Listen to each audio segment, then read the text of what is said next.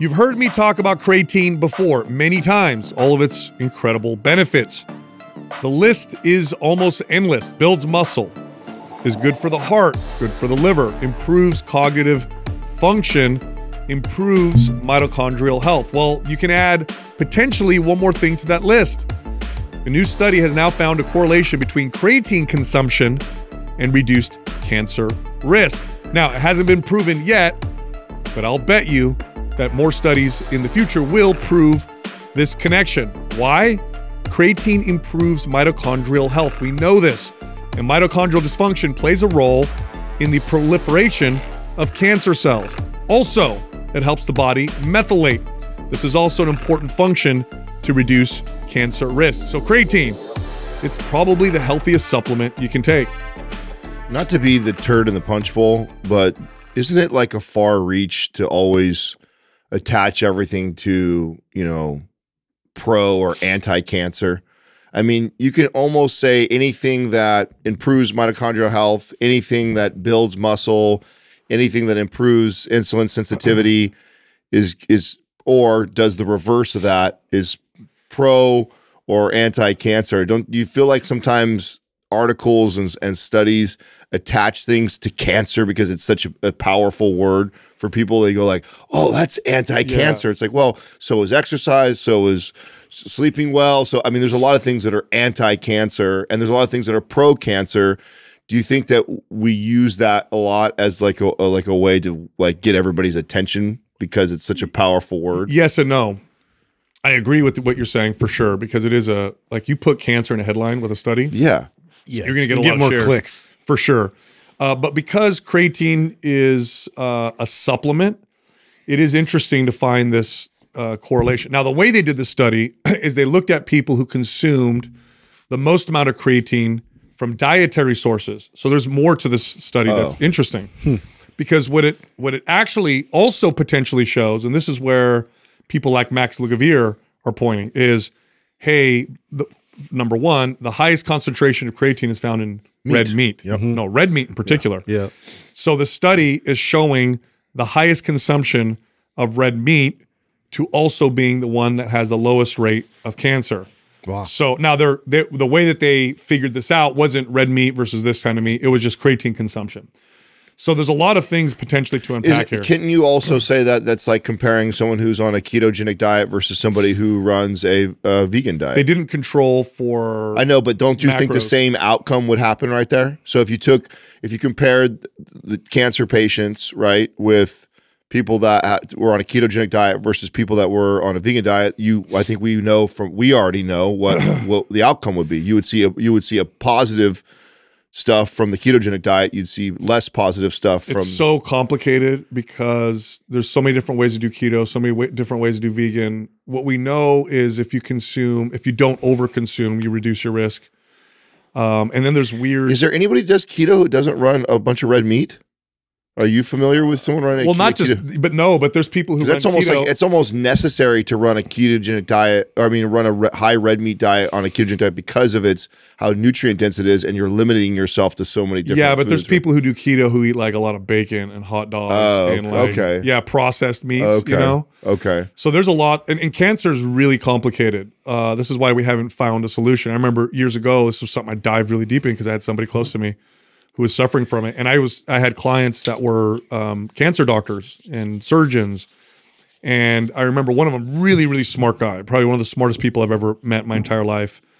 He was an anesthesiologist, but he was just absolutely brilliant. And he goes, dude, it's so complicated. He goes, because I brought up the Warburg effect to him, which is a long time ago. I think in the 1930s, scientists discovered that the mitochondria in cancer cells consumes glucose at really high rates. And if you starve it of glucose, the cancer cells tend to die. Now, so in other words, going ketogenic could be anti-cancer. Right. And I brought that up to him and he said, well, some cancers actually thrive. Feed off it. In something like that. And he goes, and it's really weird from one cancer to the next. That's why, I mean, we put this big general category of like cancer, but some things will make it worse. The context matters, but there's general things we know. Like we know building muscle is very anti-cancer. In fact, pro bodybuilders who are not healthy, okay? Pro bodybuilders take a lot of drugs. They don't live a healthy lifestyle. they die of cancer rates at lower rates than the average person. So the amount of muscle mass they have actually is protecting them from cancer, even though these guys are taking growth hormone and insulin and living a ridiculous like excess calories. And by the way, a lot of bodybuilders that do all those drugs are okay with other drugs too. It's rare that you meet a bodybuilder who's just like, oh, I won't do that drug. But I'm okay with doing all the other ones. But creatine fuels the mitochondria, and we know that the mitochondrial dysfunction is at least a factor in a lot of different types of chronic diseases, including cancer. So that's the theory. That's my theory. Is it proven in the study? No, it's a correlation. But I will say right here on this show that I think we're going to see studies that are going to show that creatine in a healthy environment, I'm not talking about in a pro-cancer environment, that's different. That changes everything. But in a healthy environment, is going to be shown to be anti-cancer. That's my strong belief. Now, you brought up methylation a few times. Like, can you explain a little bit more, like, the benefit of that and why that's something to pay attention to? Methylation is your body methylates. There's certain pathways in the body that require what's called methylation. And some people do this better than others. Certain things are called, or certain compounds are called methyl donors. And there's a gene, I can't remember what the gene was, I got tested for it, where you don't methylate very well, so you can have higher rates of things like B vitamin deficiencies. You'll have to take like certain types of B vitamins. You're more prone, you don't detoxify the body. The body doesn't detoxify as easily. Well, anyway, creatine, methylation is involved in the making of creatine in the body. So, and the way your body makes creatine is you either consume it or it takes a couple amino acids and it makes creatine. It's essential, okay? Supplementing with creatine reduces the amount of creatine your body needs to make. So it frees up this methylation process. So here's okay, good, thanks, Doug. Some of the symptoms of poor methylation: anxiety, depression, insomnia, IBS, allergies, headaches, muscle pain, and addictions. Pretty much everything. Yeah. So it's pretty much everything gets encompassed. Yeah, I just haven't heard anybody kind of pin it to that. So that's interesting. Yeah. So creatine. Who is it that said that? Dr. Seeds. Dr. Seeds, brought that up. He said it's one of the it's the best thing you could do to help I think the methylation process. So I don't at all disagree with this. Right. The point of me bringing up what I said was less to do with, like, I think we've all agreed that we're going to continue to see more research, positive research around creatine. We've also speculated that I could easily see it being in people's multivitamin packs. For sure. Or I could totally see us like giving it to children in the future. Like all that stuff I think is coming down the pipe, and I agree with it. And I agree that it should be. There's so many positive benefits to it. But I just think whenever I hear the studies that always attach things to cancer, like I right away go like, well, I mean, if you understand what's going on with cancer, there's a lot of things that we can do that's preventing it, and there's a lot of things that we could do that are to pro it happening. So it's and then the context matters. So and I just think that attaches it to like people's biggest fear, I guess, in the health space. Yeah, I just think it's an easy way to the alarming thing to manipulate the masses, right? Because you hear cancer and all you hear is pro or anti. And then the word cancer, and so you don't consider the context. Yeah, you don't consider the context. You don't consider what percentage of that or how big of a deal it is, anything like that. Because there's so many factors. I'll give you a great example to back up what you're saying. mTOR. If you stimulate mTOR, it builds muscle. It's an anabolic pathway that causes muscle growth. mTOR also causes cancer cells to grow. So people are like, oh, we got to lower mTOR. No, if you're healthy, you want mTOR to be high because it's good for you. Right. If you have cancer, that's when you might want to tamp it down. Protein. Amino acids fuel cancer growth. Does that mean you should eat a low protein diet all the time? No. Look at that conflicting sort of duality right there already. We're talking about you get the benefits from creatine, from red meat specifically, but now you can make a case completely in the opposite direction based off of mTOR. A pro-cancer state is different than a normal state, and then you need to treat them both. Again, here's another example. Low testosterone, chronically low testosterone, can increase the risk of aggressive prostate cancers, okay? If you have prostate cancer, you want to lower your testosterone, though, because it can fuel it, right? So two situations where it's the opposite of each. Yeah. So this is why it gets so complicated. But I think creatine is a little different. I think it's just a pro-health. Yeah, it's a nutrient. Type of thing. But if you have cancer, you got to throw everything out the window and look and see like, okay, well, I have cancer. What kind of cancer is it?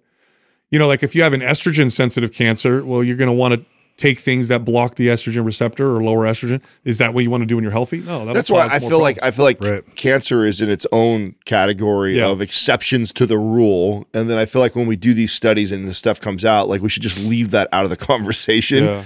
Otherwise, it just confuses people. Because even after what we it's a good selling point. It is. Yeah, it gets your attention right away. That's really what it's for. But then really what I think it ends up doing is confusing the most people. Is even just listening to you guys just talk right there, you go like, so does that mean I should or shouldn't take that? Yeah. You should take Creatine. I'll be very clear. Lots of benefits to unless it bothers your gut or whatever. Some people are like that. I think you should take it all the time. But not to go down in a rabbit hole, but the most promising research on cancer now is targeted, individualized cancer treatments, where they'll literally be able to analyze your cancer and create a cancer-specific drug that will attack your specific cancer. And there's research right now where they're trying to develop this. And that's probably what it's going to be. It's probably going to be in the future. We detect you have cancer. We have tests now that are starting to detect it earlier and earlier. There's rumors of blood tests that can do this, but so far they've all failed.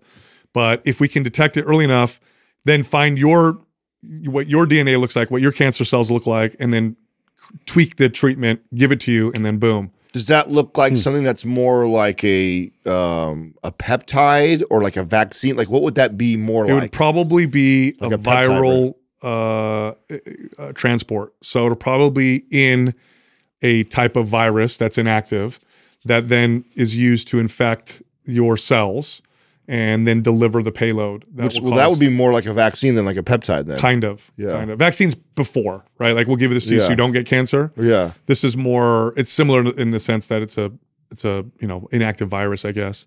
But that's probably where it's going to go. But it's interesting. With AI, they're doing now. They can test it without being, on a computer. Mm-hmm. They can literally, I was listening to Michio Kaku on Joe Rogan with these quantum computers. Oh, yeah. And he's like, they'll be able to test millions of potential drugs instantly. Just simulate it. Right away. And right away we'll get like 3 of them that'll work. And not have to test it on an animal or a person. We'll have 3 candidates and it'll give us like 95% this will probably work or whatever. And that'll move things very fast. Dude, it's like lightning. Speaking of AI, you actually this wasn't even on my radar to talk about this, but you just reminded me something that it came yesterday. It was like popped up in my feed. What's his name? Ty Lopez. Yeah. He was doing a live stream and it just caught my attention. He's doing this live stream. I forget where in the world he was at, but he had like 4 or 5 kids with him that were all under the age of 25. They were like 20 to 25 years old, 4 or 5, all multimillionaires. And he was sharing with his audience like how they got there and then the tools that are available for these. Now, almost all of them sold digital products online, right? That's like the go-to hustle, right? Mm-hmm. And then he literally uses like a chat GPT with a plugin and like shows people like how these people are making millions. Like, right. It was wild. He basically, he prompted his audience, tell me a skill that you have, whether it's the job you do or something that you're passionate with, and people just start like, piano, and like people just pay. Don't tell me it gave him the plan. Bro, it did more than that. So he goes, first one that popped up, piano. Okay, here we go. Like he prompts it to give me 10 titles of becoming good at piano in 60 days or something. And so it prompted 10 like really good titles. Then he picked the title and he goes, now write me a 5,000 word ebook starting with the first chapter. God. Bro. Are you serious? And it, like, while he's talking, it's Are you serious? It's creating. And then people turn around, fucking throw that up. Put it out there. Put it up there as an ebook. And there's plugins that'll create the landing page for you. Everything. And then now you collect emails. Everything. And then you can literally say, hey, make me a newsletter that I give these people every week. And you could even Holy cow. And then you can even go back and you can At what point adjust it and go. So let me ask you this. So here's what's crazy about this. Remember when Facebook started to really become big and the people that figured out the advertising on Facebook early on were just crushing? That's what's happening until with this. It got right. At what point do you think this is going to be where it's not going to work? So it's going to be a while. Like, I mean, look at obviously it's already been happening. Millionaires are being made off of it. wasn't even like, and I've been talking about AI like crazy. That's crazy. I wasn't even aware at the level of like, oh yeah, that does make sense. You could do all of those things. And man, if you, now. That's literally .com secrets told you how to do all this yourself. Yeah. And now you can do it in an hour. And so he talks about, what he's talking about on his live stream was like, you know, we actually had to do this work just 5 years ago. 5 years ago, this was still a smart pathway to make millions of dollars online. Yeah. But you would have to write it all. You had to write it all, do it all yourself, which would take time. Where he's like, literally, this is in minutes. And you could have a library of these like So for people who don't understand like exactly what you're talking about, literally this is the playbook, and it's been a playbook, and it works if you do a decent job. You create a free, valuable product, an ebook, how to lose 30 pounds in 30 days, whatever. You put it out there, you let people opt in for it. It's got to be valuable, because if it's crappy, it's not going to work. They'll get it, you'll get their email. Then you build an email list, and then you foster a community through that by giving them like a weekly newsletter or a monthly newsletter, and you get them to open the emails, and you build up this email list of people who really want to read what you have to say. And then they're a captive audience. Then you can sell them stuff. You could create coaching courses. You could sell other products, but that's like the playbook, and it works. It's very consistent. Yeah. And you used to have to write all that, create it, foster it. It was a lot of work before, because you could literally say to the ChatGPT, hey, give me a weekly newsletter on everything, playing the piano for the next 10 weeks. Yes. And you got 10 of them. You put it in the parameters, how many, and then you can plug it into an email that automatically sends it out. How many words you want. You can put in, you can plug in, I want it to be semi-comedic, or write it in the form of how Sal DiStefano writes, or I could prompt it to write it however I want to. And then it becomes mine because it's original work. It's not like it's copying anything else that's out there. It's using everything that's out there to come up with its own content based off of how you prompt it. And so, and this is all stuff that we've known how to build a business, but I mean, you're able to prompt this sucker in minutes time. And you used to have some talent. Yeah. And now, and so here's what I think is going to happen. That's why I was asking you, is right now we're in a period where the opportunity is easy. Yeah. But at some point, everyone's going to jump on board. It's going to saturate. Yeah. So there's some still challenges, right? So like, let's use the piano person as an example. You know, and he's showing that person that if this person garners no attention and has no audience yet, it doesn't really fucking matter that much. They have 10 people they can send their ebook. If they have no reach, it's not going to go far. So you still have to build community, right? You still have to be probably, and I think that's the future of like who can get the attention. Like, yeah, so I think you'll be more cautious about just buying anybody's ebook online. You'll want to have listened to their podcast for 50 episodes first to be like, okay, I trust these guys. Actually explain it, Yeah, I think you would want some in the future. I mean, for now, this still works. I mean, if you're until they can do, if you're on Facebook and you're looking for piano lessons and this ebook pops up and it's free, well, I mean, why wouldn't you? And you could also technically, because you could build a authority and an audience through blogs. Yeah. So you could very easily start that process with ChatGPT, write a weekly blog, you build a bunch of followers, offer a free ebook, and then boom. Sure. You're off to the races. Was it you that was telling me it was Adam Bornstein behind the Arnold AI podcast? So he's literally writing and prompting the AI for that podcast. And it's like, is it still up in the charts, Doug? So Doug looked. It's way down. Doug looked and said it was way down, but I was talking to Mike, and Mike said it was crushing. So I mean, I don't know who. Yeah, but you know how those rankings on iTunes are. Well, that's what I'm saying. So I think Mike is referring to like an article on like what it's doing download wise and growth. I think Doug was just looking at what iTunes is. So, yeah, I don't know. I don't know who to believe as far as how well it's doing. Nonetheless, people are listening. It's fascinating that it's working. Well, I'm just very curious because I'm too in like other segments, like other industries, like if they're doing this and they're testing it and you know where they're having success with that. It'd be interesting to see like which ones kind of break through that are like fully AI. This totally reminds me of when social media advertising first started. And now looking back, everybody feels like an idiot for not taking advantage. I had friends. Yeah, I know. I had friends that would tell me, Sal, you don't understand. It's so easy on Facebook. And they would literally spend $5 and make $20 each time. Yeah. And they just scale it up. And then, of course, they changed the algorithm. It got saturated. And now it's much more challenging. But there was like have an exit plan Otherwise, yeah, people get like so cornered into that one way and that formula and that platform, and then they got decimated once they changed the algorithm. I mean, every week we talk to the coaching, right? So we have a coaching group through NCI. Every Wednesday we communicate to like groups of trainers that we're trying to help.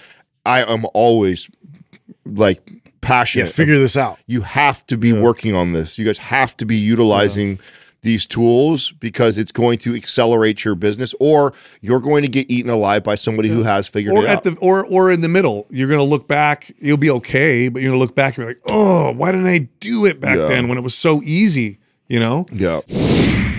Today's giveaway, Maps Old Time Strength. We're still in launch season. You can win it. Here's how. Leave a comment below this video in the first 24 hours that we drop it. Subscribe to this channel.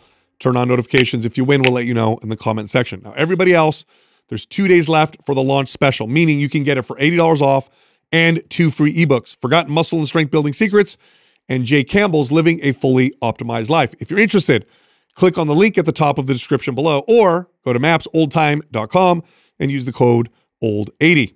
All right, back to the show.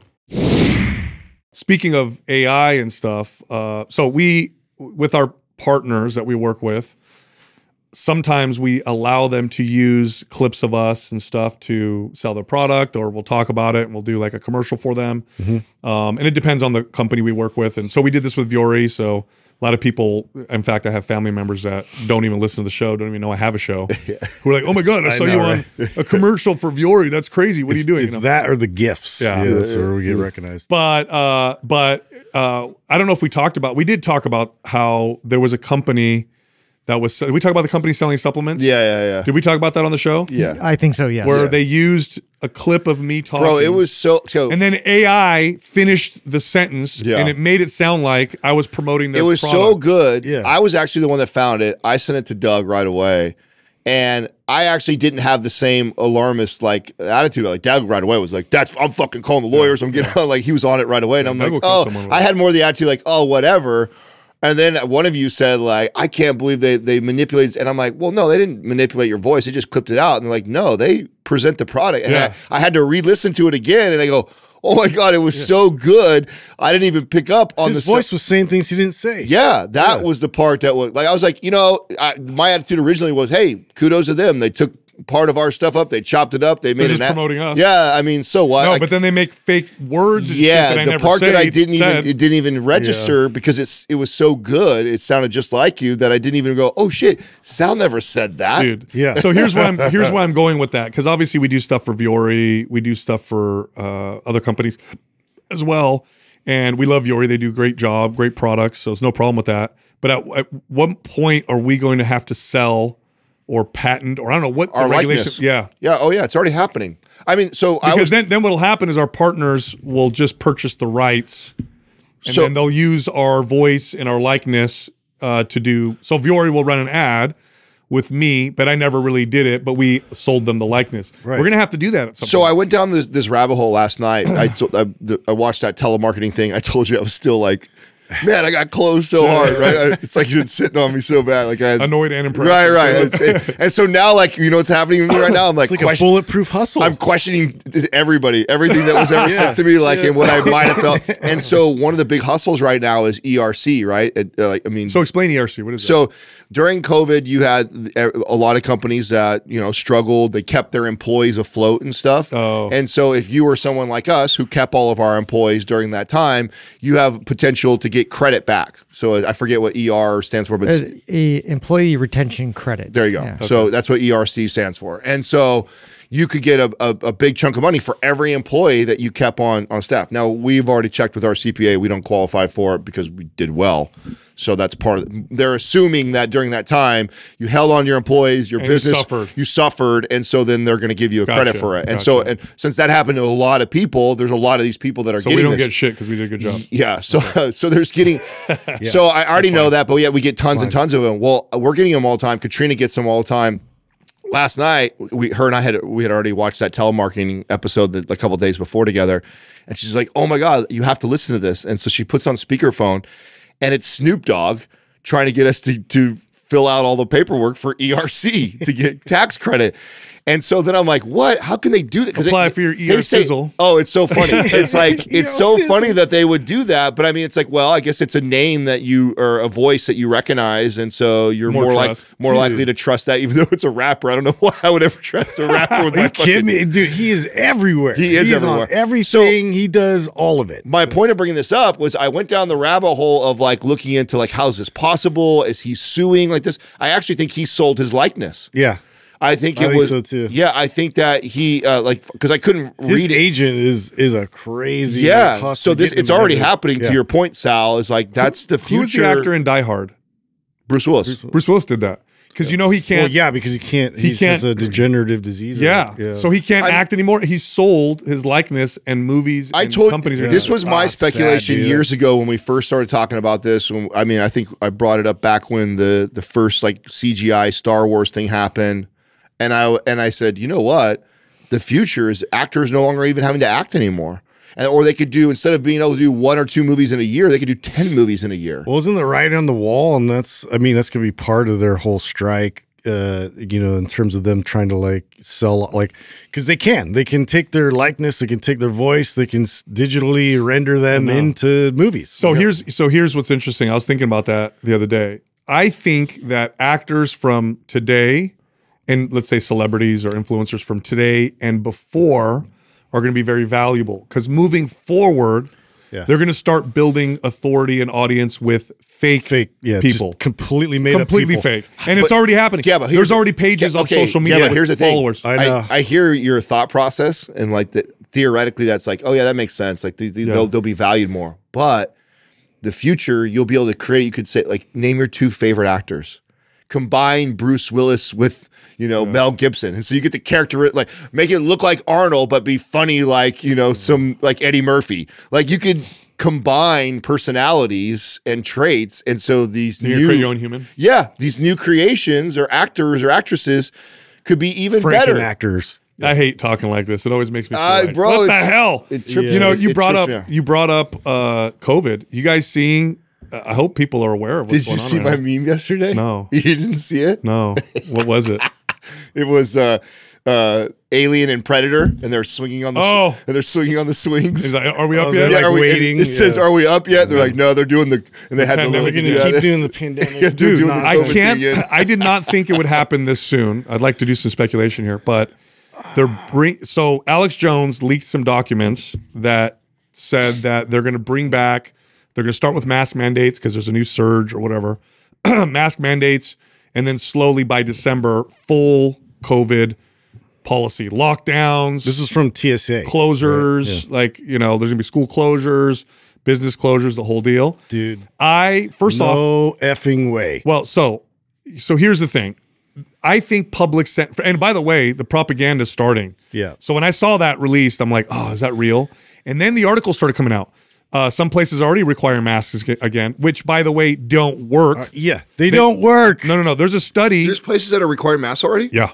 Oh, really? Yeah, Lionsgate. There's way too many studies that have dismantled that completely. So Kevin Bass, who we've had on the show, he posted a 2019 clinical trial from JAMA showing no difference in rate of influenza infections between those who wear N95 and surgical masks, and neither one prevented respiratory viral infections. The other thing is that the average person doesn't use a mask properly. There's a huge protocol and procedure. Any doctor or nurse will tell you this. It's not only doesn't work, but it's also detrimental for many reasons, especially for children. We've talked about this on the show. All right, it makes me so angry, dude. Lockdowns did not work. They did not work. Countries like Sweden did better than other countries. States with less lockdowns did just as fine as other states. And if you count excess mortality, depression, anxiety, businesses shutting down actually cause more problems than not. Yeah. And then the vaccine mandates, obviously now they've been shown for some people to be okay. Everybody else not safe. All right, so let's speculate. They're bringing the shit back. Let's speculate. Why are they now? I just read an article with the propaganda against people who are opposing this kind of stuff. They're already trying to paint them in a corner. In fact, yeah. Okay, so I'm going to bring it up. Let's speculate how this unfolds then. Okay. Oh, I have a good one. All right, I want to hear what you think. Okay, so first let me read this article title to you. Okay. This is already starting. This is NBC News. How climate lockdowns became the new battleground for conspiracy-driven protest movement. Protesters radicalized by their opposition to COVID-19 lockdowns have a new target: anti-traffic measures. They're already starting the propaganda against people who are going to say, no, we're not going to do this. I love how anybody pushes against government overreach is a conspiracy theorist. Of course. Yeah. Of course. Yeah, because we have to just completely submit. Don't you think that's starting to blow up in their face? Totally. Because conspiracy theory, the big joke is just like, oh, conspiracy, the only difference between a conspiracy theory and the truth is 2 years. Yeah, no, 6 months. Yeah. I mean, so that's like the new thing now. So I don't even know if that's a smart play anymore. Here's what I think. How do we fight this, dude? That's what I want to know. There's a large enough percentage of people who are going to not comply. Like, not just simply not going to comply. I'm keeping my business open. So this is the area I disagree with you in. Oh, so I think there's a large enough percentage, I don't think everybody, where people are going to be like, no, I think, this is my, now we can put on our conspiracy theory hats. I think they're trying to provoke a reaction. That's what I think. I think that they're pushing this shit specifically to get a reaction so they could use that politically to pass. I think because it's going to be chaos. I think they're so good at using media and fear with people that you are going to see almost the exact same percentage response, almost exact. And here's why I believe this. They love when people get upset. So I have this. I have this beautiful litmus test amongst my friends because there's me and my buddy, I would say, that are like, you know, opposite right and left, and then I have my friend who's probably the most center, and like he ping pongs between agreeing with each of us on time. So it's like this nice dynamic that we have right between the three of us. And obviously we know where my buddy on the far left is probably going to land in this situation. He's probably already fucking wearing a mask, you know, he's probably doing it right now. Then my buddy in the middle, who was kind of leaning towards my friend, he has a nurse wife also, was leaning more towards my other buddy early on. And then as things unfolded and shit happened, and then everything that came out now, like full went over on my side. It was just like, you were right, you called it, blah, blah, blah, all the stuff like that. Well, I reached out to him that, hey, heads up, it's coming down the pipe again here, you know, so that, and his response was from a place of fear because his wife is a nurse and she had already came to him and said like, oh my God, the hospitals are getting flooded again with COVID patients. And so I could hear it in his voice on where he was just say a month ago on all of this because of the way it's unfolded to how quickly he went to the other way because of the fear from that. So I think, you think it's going to be exactly the same? I think it's going to be exactly the same. I think you're going to see the same people that were staunch about it before are going to be like, fuck no, I'm not going for this. And the same people that fell right in line, I think you're right, are going to fall right in line again. Here's why I'll disagree with you. I don't think it's I want to be wrong, by the way. I know. I don't think it's going to be everybody with the middle finger and then being like, oh, this doesn't work. I don't think that. But there's now enough mainstream voices, maybe not like the traditional mainstream, but enough mainstream voices now that have like said no. Yeah, this enough scientists that have come out. There's enough people now that realize that everything was censored before and it was crazy. There's enough data now finally that we can point to that I think there's going to be a much larger percentage of people that are going to get so fed up, they're going to say no. And I think they're going to keep pushing them till they get the kind of reaction that they want, because then they're going to have clips of riots, clips of people acting crazy, and they're going to use that. They're going to get that no matter pass what. Their agenda. Because the people that dug their heels in will just dig their heels in harder. So they're going to get what they want. To your point, and everything you're saying right now seems completely logical. But the fact is, people do not react. You do realize some states passed laws that they can never apply COVID lockdown policies again. Yeah. Florida being one of them. So in other words, if the federal government tries this, some states are going to say, which they were already, though, that state. We already have great examples of what states are going to be, like Texas and Florida are going to be one side, California and New York will be the other side. Like, we know how this is all going to play out. That's why I say I don't think you're going to see much difference than what we saw before.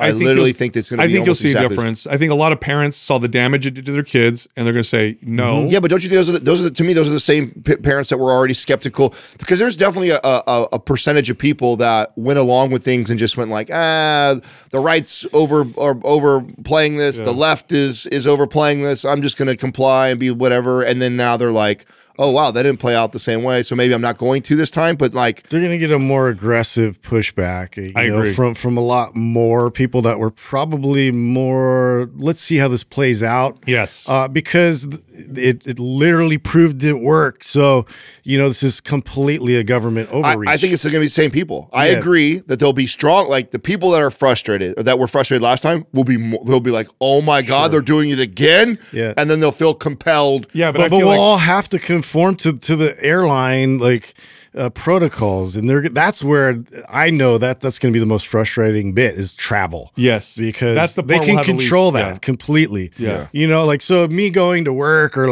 there's going to be some verbal battles that we're all going to have to get into and be like, no, I'm not complying. Here's where we can get away with that, but flying is going to be brutal. Yes, I think there's things that the federal government has a lot of power over. Those are going to be the ones where people are going to be like, whatever, I can't deal with this. I think the battlegrounds are going to be schools. Well, I mean, I think schools are going to be battlegrounds. Schools, and big ones, and travel. Because I think a lot of parents, a lot of moms, and you piss off moms, you're done. That's just a fact. And a lot of moms are pissed off because they saw the damage it did to their kids. So that's one. And two, I think local businesses are going to be another battleground. I think a lot of local businesses are going to be like, I barely survived the last one. Exactly. You're just, screw you. And then the customers are going to be like, yeah, screw you. I'm going into trying this to shut things down and just smother out all the remaining small business left. Like, come on. You can't see that for what it is? That's where I think the battleground is. It is a little scary that it's starting now already because like you and I were saying off air talking about this, like, of course we could have predicted this. Like, this is not going away. No. Like, I'm pretty sure I just had it for the third time. Just didn't register on that. Katrina just had it. How funny, by the way, like it's power perspective. How funny is it, though, by the way, that it's right in time for election season? So, okay, you got to admit that I'm less conspiratorial about that. It's not conspiracy. It's exactly why it's happening. Well, okay, calm down. It's also leading up to what the natural time of it's going to spike in October, November, December in the winter, anyways. Yeah, it never left though. It didn't go. Yeah, no, I know. Everybody's been getting sick. There's been spikes the entire years preceding Omicron, all these lockdowns. Yeah, there's been spikes ever since then. I think they're priming. They're just using it. They're priming everybody. Can I tell you something? For it coming down the Can pipe. I tell you guys something right now? Yeah, And I'm glad this is on here. disagree. I'm going to say it right now. Listen, if you watch the playbook that the CIA plays on other countries to overthrow or cause civil unrest or to be able to install puppet governments, it's literally the same playbook. Literally the same playbook. You create a bunch of civil unrest. Then somebody comes in and takes over, and everybody begs them to take over. Martial law, please get everybody. We need more law. We need more control. This is crazy, and they have more power. This is exactly the playbook. I know, but isn't that what's that law called, Doug? Where like because there's so many potential variables, like it's bound to like align that way. Also, what's that called? It's a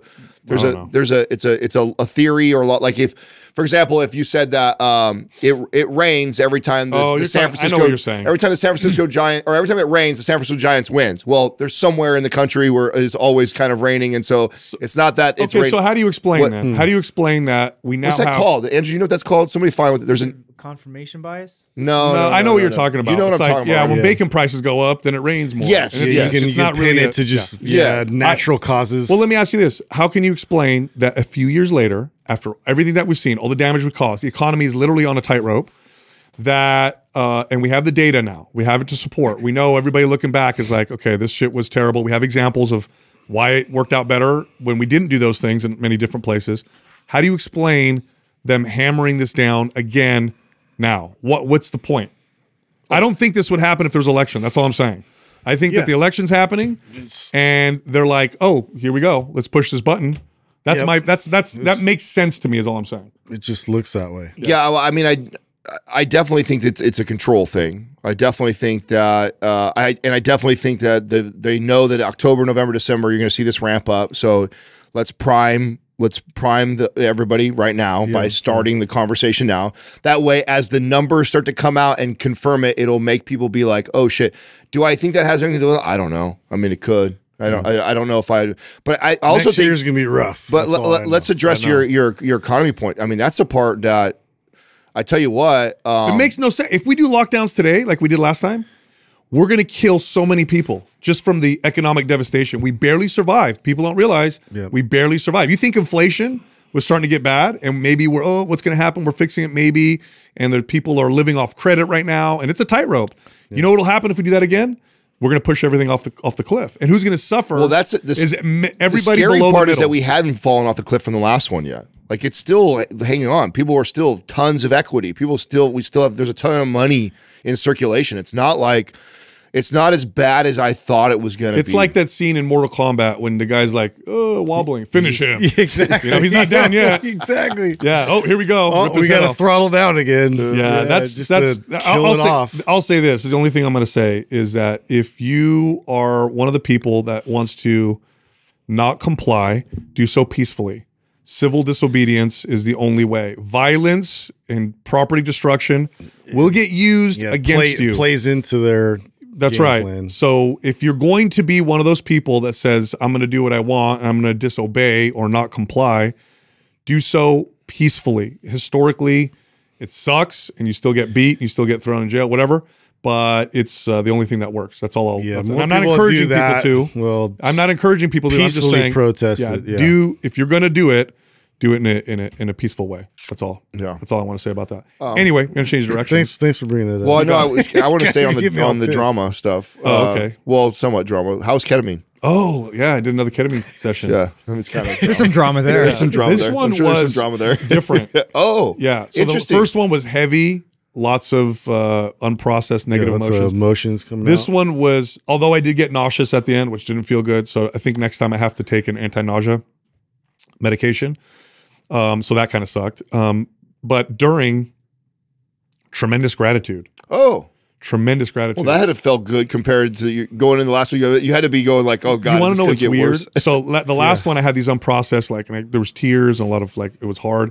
And when you start it, you lay back and then you try to have like, your mind kind of wanders. So I said, I'm going to go back to what I processed last time. And I didn't have the same feelings. Oh. So I must have processed them. Oh, isn't that crazy? Awesome. So, but gratitude was this one. And one thing that I thought of was, and a lot of us do this, you judge your past based off of what you know today. So it's really easy to look back and say, oh, so stupid. What an idiot. Why did I do that? I was a bad father. I was a bad whatever, bad friend. But it's not fair because you did your best then. And yeah, today you're much wiser, much smarter. And it's just not a fair comparison. You can't, it's so funny. The analogy I used that made sense to me was, it would be like someone who's been squatting for 10 years and then making fun of themselves, how shitty they were when they first started and being ashamed of it. Right. Obviously, right. You're not going to be that good. Right. So there was that. So I was kind of like, I felt gratitude for, growing all these years. Felt tremendous gratitude for my wife, my kids. Thought about you guys quite a bit. Actually thought about all of your amazing traits and how lucky I am to be working with you guys. So it was really nice. It was a really, really nice. I got some details on you guys. I could tell you guys afterwards. I don't want to make this a mushy. Oh, really? Mushy intro. Oh, I'm it'll sure get real. The audience would love that. It'll get really mushy, and Doug's giving us the 5-minute, the 5-minute thing. All right, I'll tell you guys. I'll get too awkward. I'll just do the short one. I'll tell you guys the long one afterwards. Okay. But I was very grateful for Justin. Is the most solid person I've ever met in my life. Every word, every action matches every word that he says. I've never met anybody as consistent as him. Doug is probably one of the best human beings I've ever met in my entire life, bar none across the board. Just a good, pure human, and he is also we call him the puppet master, but he doesn't pull the strings like that. He's so patient and so wise with all of us that you can only see his impact when you look back because it's so subtle and so effective. Shepherd is probably better. Yeah, and Adam is an absolute killer and a pit bull. And when it comes to, and I was thinking about you, and I was thinking about how you and I tease each other over who's a better closer. And one thing that I realized about you is there's closers and there's deal makers. I've never met a deal maker like you. Like Adam can make a deal and it works for everybody, and you don't know how he did it, and it's just absolutely brilliant. So it's an amazing person to work with. So that's it. Oh, that's nice. So also, fuck you guys. I guess a bunch of assholes. Anyway, one more thing I want to add. On the ketamine train here. One more thing I want to add. How funny is this? Guess who else now is stealing my Caldera? So first it was my wife, so I have to get extra bottles. Yeah. Guess who else discovered it? Daughter or your son? My daughter. Oh, your daughter. Oh, wow. Oh, I love this. And now it's gone. Is she okay? So are the girls using? Are they using the serum? Serum. They're using the serum. Yeah. And my daughter's skin is porcelain. She has got the most perfect skin, but for some reason she thinks she needs to do more stuff to it. But yeah, she discovered the Caldera, and it's gone. So I'm gonna need more bottles. I've been doing the eye cream. I've been trying to I should get on the website. This is so not me. It's more Sal to do this, but to see what the difference between the actual eye cream itself and the base layer. They feel similar in texture. I would imagine they have similar things in there. There's anti-inflammatory stuff in the eye cream that's to help reduce like the puffiness. Yep, puffiness and oh, okay. So that was something that I noticed. Okay, that's interesting. Okay, so that's cool. I use it too because I tend to get puffiness under my eyes. Okay, yeah, because I was like, sometimes I felt like I was being a little redundant to do that, and then I do the base layer, and it's like, is it the same thing that I'm getting in it, or is different? There? Oh, okay. Yeah. All right, shout out. We got to give Grace Barga a shout out. She looks amazing right now. Super fit, super mom, great example for people out there who have kids who want to figure out how to organize their fitness around their children. She posts videos of her working out with her kids playing in the background. You may remember her from our Maps Anywhere program. Yep, she was in there. That. She got ready for a show. Did she compete yet? Not yet. She's like still like 4 or 5 weeks out, and looks really wanted me to coach her, and I really wanted to because I knew she was going to kill it, and I would love to take the credit for it. But I just didn't have the time to commit to it. But I've been staying in touch with her along the process, and she's also just an awesome person. Yeah, that's what I mean. I wanted to be there to help her, but I also told her too, like, you should get a coach because the attention you're going to need for like getting for prep, like I'm not able to do that. But hey, check in with me. I'll help wherever I can. And I mean, she looks incredible, so she's going to do really well. She's got a great physique, man. She's built a lot of muscle. She's very, very strong. And so watching her peel down and get ready for it, I just have so much respect for, I mean, she works, she freaking has 3 kids, and she's shredded. And I see stuff with her and her husband and the kids. They do a lot of family stuff. Like, she's very unique to be able to balance all that well. It's impressive. Check this out. Organifi is offering a Mind Pump Performance Stack. This includes Pure and Peak Power. Combine them for euphoric, creative, energized feelings. Great for before workouts or before creative projects. With this discount code, you get both for under $100. That's a big discount. In fact, I think it's for under $80 if you use our code. So go to Organifi.com/mindpump. Use the code MindPump to get that massive discount. All right, back to the show. Our first caller is Chris from Colorado. What's up, Chris? How can we help you? Hey, guys. How's it going? Thanks for taking my call. I really appreciate it. You got it, man. Sure, man. How can we help you? Well, before you guys help me, I figured I'd return the favor and offer some unsolicited advice. Just some tips to help, maybe make the podcast a little better. So I'll start with Doug. Doug, maybe lighten up a little bit. Let the guys talk about sex, religion, and politics a little bit more. All right. Yeah, that sounds like a great idea. Like, yeah, dude. Yep, you got it. Happen. Justin, maybe a little too much function. Let's get some hypertrophy, some aesthetics. I want to know how many calories to cut to get down to 5% body fat from you, please. These are things he cares about. Yeah, you're way off the mark here, pal. Keep going. We're going to give you poorly. Keep going. Balls references, please. A little more of those. I think that would help. You got it. And then Adam. Don't change anything. Let's maybe pump the brakes on all the bougie references. We all get it. You're rich. Good for you. Wow. I can't wait to give you advice, Chris. What's your question? Is this a roast or a question? All right, now I'll get into my question. We're going to give you great advice right now. So this took place about 3 years ago. My wife was pregnant with our daughter at the time, and I figured it's a good time to go get some blood work done and just sort of check on health. I had some odd blood markers come up during the blood work, and my primary care physician referred me to endocrinologist. One of the items was elevated creatinine levels, which is a marker for kidney function. It was slightly elevated above your high normal range. I saw creatinine and I thought that sounds a lot like creatine. So I did some Googling and found out that creatine can cause elevated creatinine levels. I asked the doctor about it, or the endocrinologist about it. She Googled creatine while I was there with her and, pretty much said, don't take it. Further research on my end looked like creatine can cause elevated creatinine levels, but it can be a false marker of kidney function.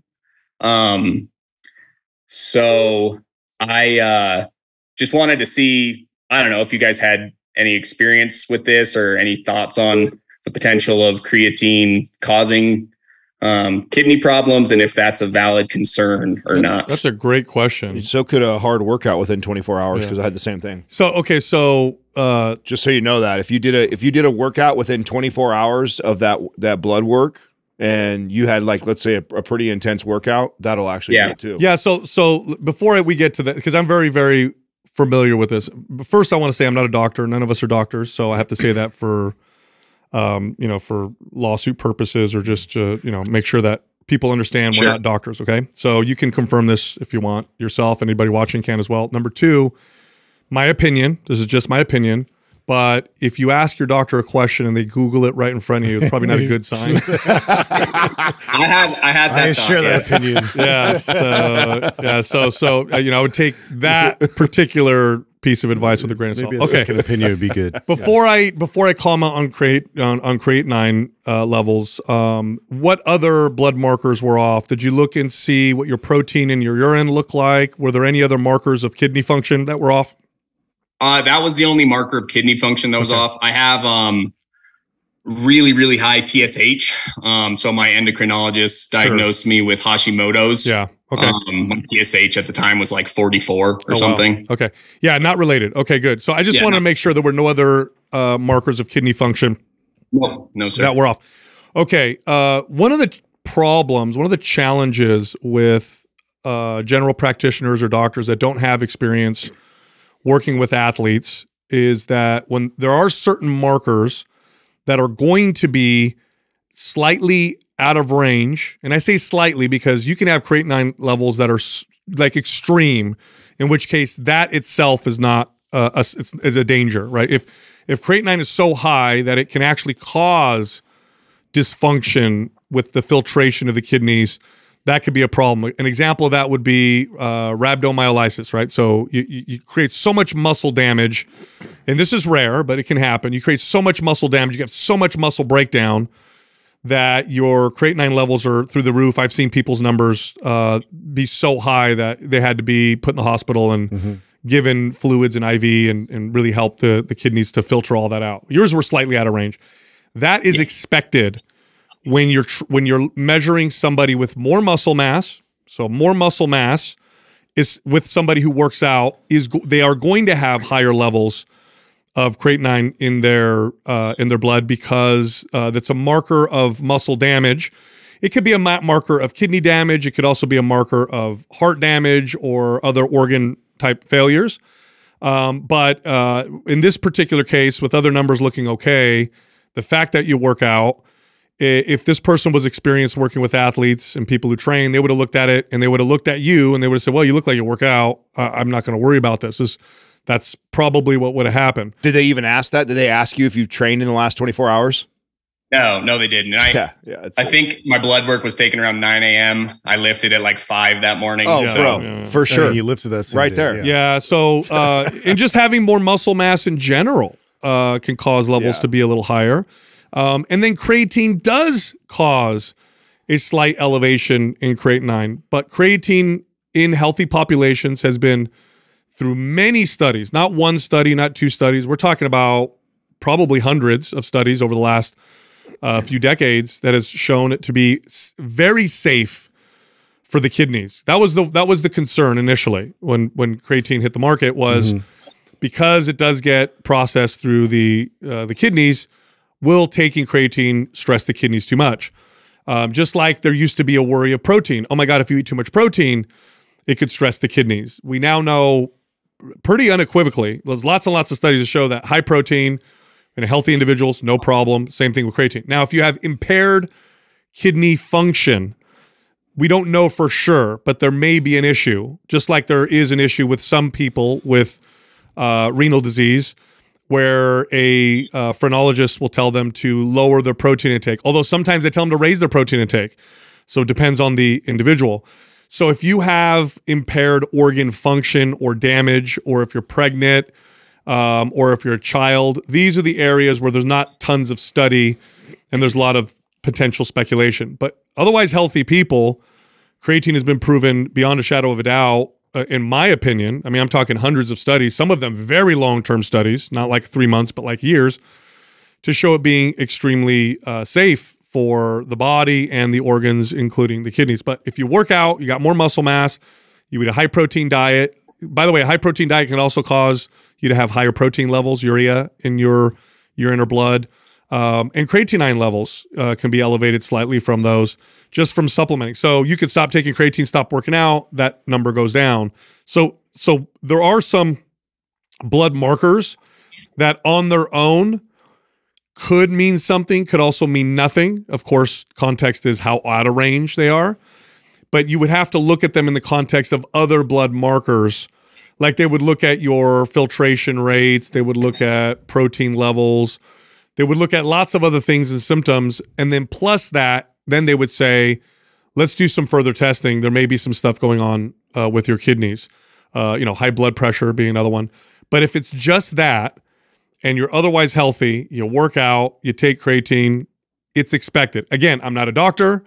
You can confirm all this on your own. I suggest you go see somebody who is a kidney specialist who has experience working with athletes. And I would ask them, hey, do you have experience working with athletes, people that lift weights?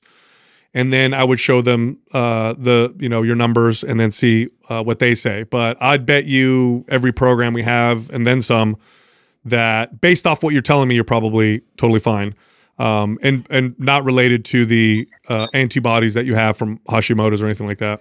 So yeah, much shorter, simpler answer. This is I have this all the time. If I work out, in fact, I even get it if I'm working out within 48 hours, and I've messed with this because I get my blood work every 3 months. If I don't train for 2 or 3 days before my blood work, I'm in normal levels. I'm always slightly elevated a little bit. If I'm on my training regimen and I'm like normal, I always have a little bit elevated levels. The minute I take blood work and I make sure that I don't train 3 days before, I come right back in a normal range. That's literally what it's like for me every single time I test. Yeah, to be 100% like my opinion, my very strong opinion. I think if you lift weights, you have muscle mass, you're an athlete, I would almost expect those levels to be in the high range or slightly out of range. So for anybody watching or listening, again, I'm not a doctor. This is my very strong opinion. Confirm it on your own. In fact, like I said, you can ask people that work with athletes that are in this field. It's expected. I specifically work. So this always happens with me where I'm at the top or slightly out of range. Then I worked with somebody who has experience with athletes, and they're like, "Oh, this is what I expect to see." Now, it could be so out of range that doesn't account for it, but you were slightly out of range.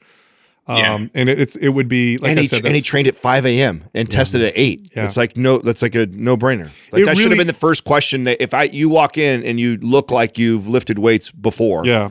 And I'm a doctor and I am doing that. That's the first thing I would ask you. And again, for for legal purposes, I'll say confirm this with a doctor. But the data it seems extremely clear that creatine is not just a great supplement to take for athletic performance, but is a great supplement to take for health and longevity. And everybody probably should take creatine unless they have some kind of chronic illness where it would be contraindicated. Otherwise, it's not just the performance. It's like a total health supplement. In fact, there's studies show it improves heart and liver health. There's a new study that shows it may actually reduce cancer risk. I can't wait till that gets confirmed because I think it will be. So, and this is the sad thing about general practitioners is it's not their fault. Your doctor sees lots of patients. A super small percentage of them exercise regularly. So they don't see lots of people like you. They see people like you super rarely. So your blood work's going to probably look a little different. And if you don't have a lot of experience working with people who work out, your frame of reference is the average, weak, low muscle, slightly obese individual. And then that's what you pay attention to. Okay. Do you guys have any tips on, how do you find your doctor? You know what I mean? Like mine's just close to the house in my network. But is there a better way try, you know what I mean? Just try and find a doctor that's kind of jacked or. Yeah. Well, your first, I mean, really, here's the thing that I say to the doctor is I ask them, I let them know I work out, this is my lifestyle. Do you have a lot of experience with people like me? And if they say no, then I'll say, okay, typically people with more muscle mass notice these kinds of things. I've done this before with other doctors. Or I'd say, okay, thank you. And then I'd try and find someone else. Yeah. Well, like with the Hashimoto's, and have you gone through like a functional medicine practitioner? And this is why we connected with like your Stephen Cabral's and also to our hormone specialists. And we try to provide ways for people to find doctors in that regard. So getting your blood work done with more specialist eyes looking at it, I would highly suggest. Yeah, if you're not in those forums, Chris, you should be in there. Those are free to you guys. So yeah, and you can ask that question in there. Yeah, you'll have functional medicine practitioners who are much more specific answers. Yeah, for sure. Okay, sweet. Those are those on Facebook? Yes, it is. Yep. Okay, I'm off of all the social medias, so you're a good man. Maybe I'll make a fake account so I can. Well, at least you're mentally healthy. Yeah. Hey, congratulations on your daughter, by the way. How old is she now? Thank you. Yeah, she's 2 and going on 3 months. So yeah, she's a lot of fun. Good for you, man. You got any more? You got any more in mind? We got more in mind. So she's our first, and she's keeping us busy for now. Of course. Right on. Well, God bless you, man. Thanks for calling in. As far as your other advice, fuck off, Chris. See you later. Yeah, good luck with that. Yeah, dude. Yeah. Thanks, guys. You've got my email. If you want any more advice, just shoot me an email. Yeah, I appreciate it. Thank you. We'll do. Thanks, guys. Take it easy, brother. Here's a good analogy that cocksucker. I know. You know what? I appreciate it. Oh, of course, I love that. Yeah, I mean, it just shows he listens to the show. Yeah. So here's a good analogy for people listening right now. Okay, if you work out, male or female, if you lift weights, okay, your waist to thigh ratio is totally off and skewed. You go to the store, you try to buy a pair of jeans, or if you're a man, you try to buy a pair of slacks. And you will either buy slacks that are way too big in the waist that fit your legs, or one that fits your waist that doesn't fit your legs at all. That's how certain things can be with blood work. The range is based off of the average general person.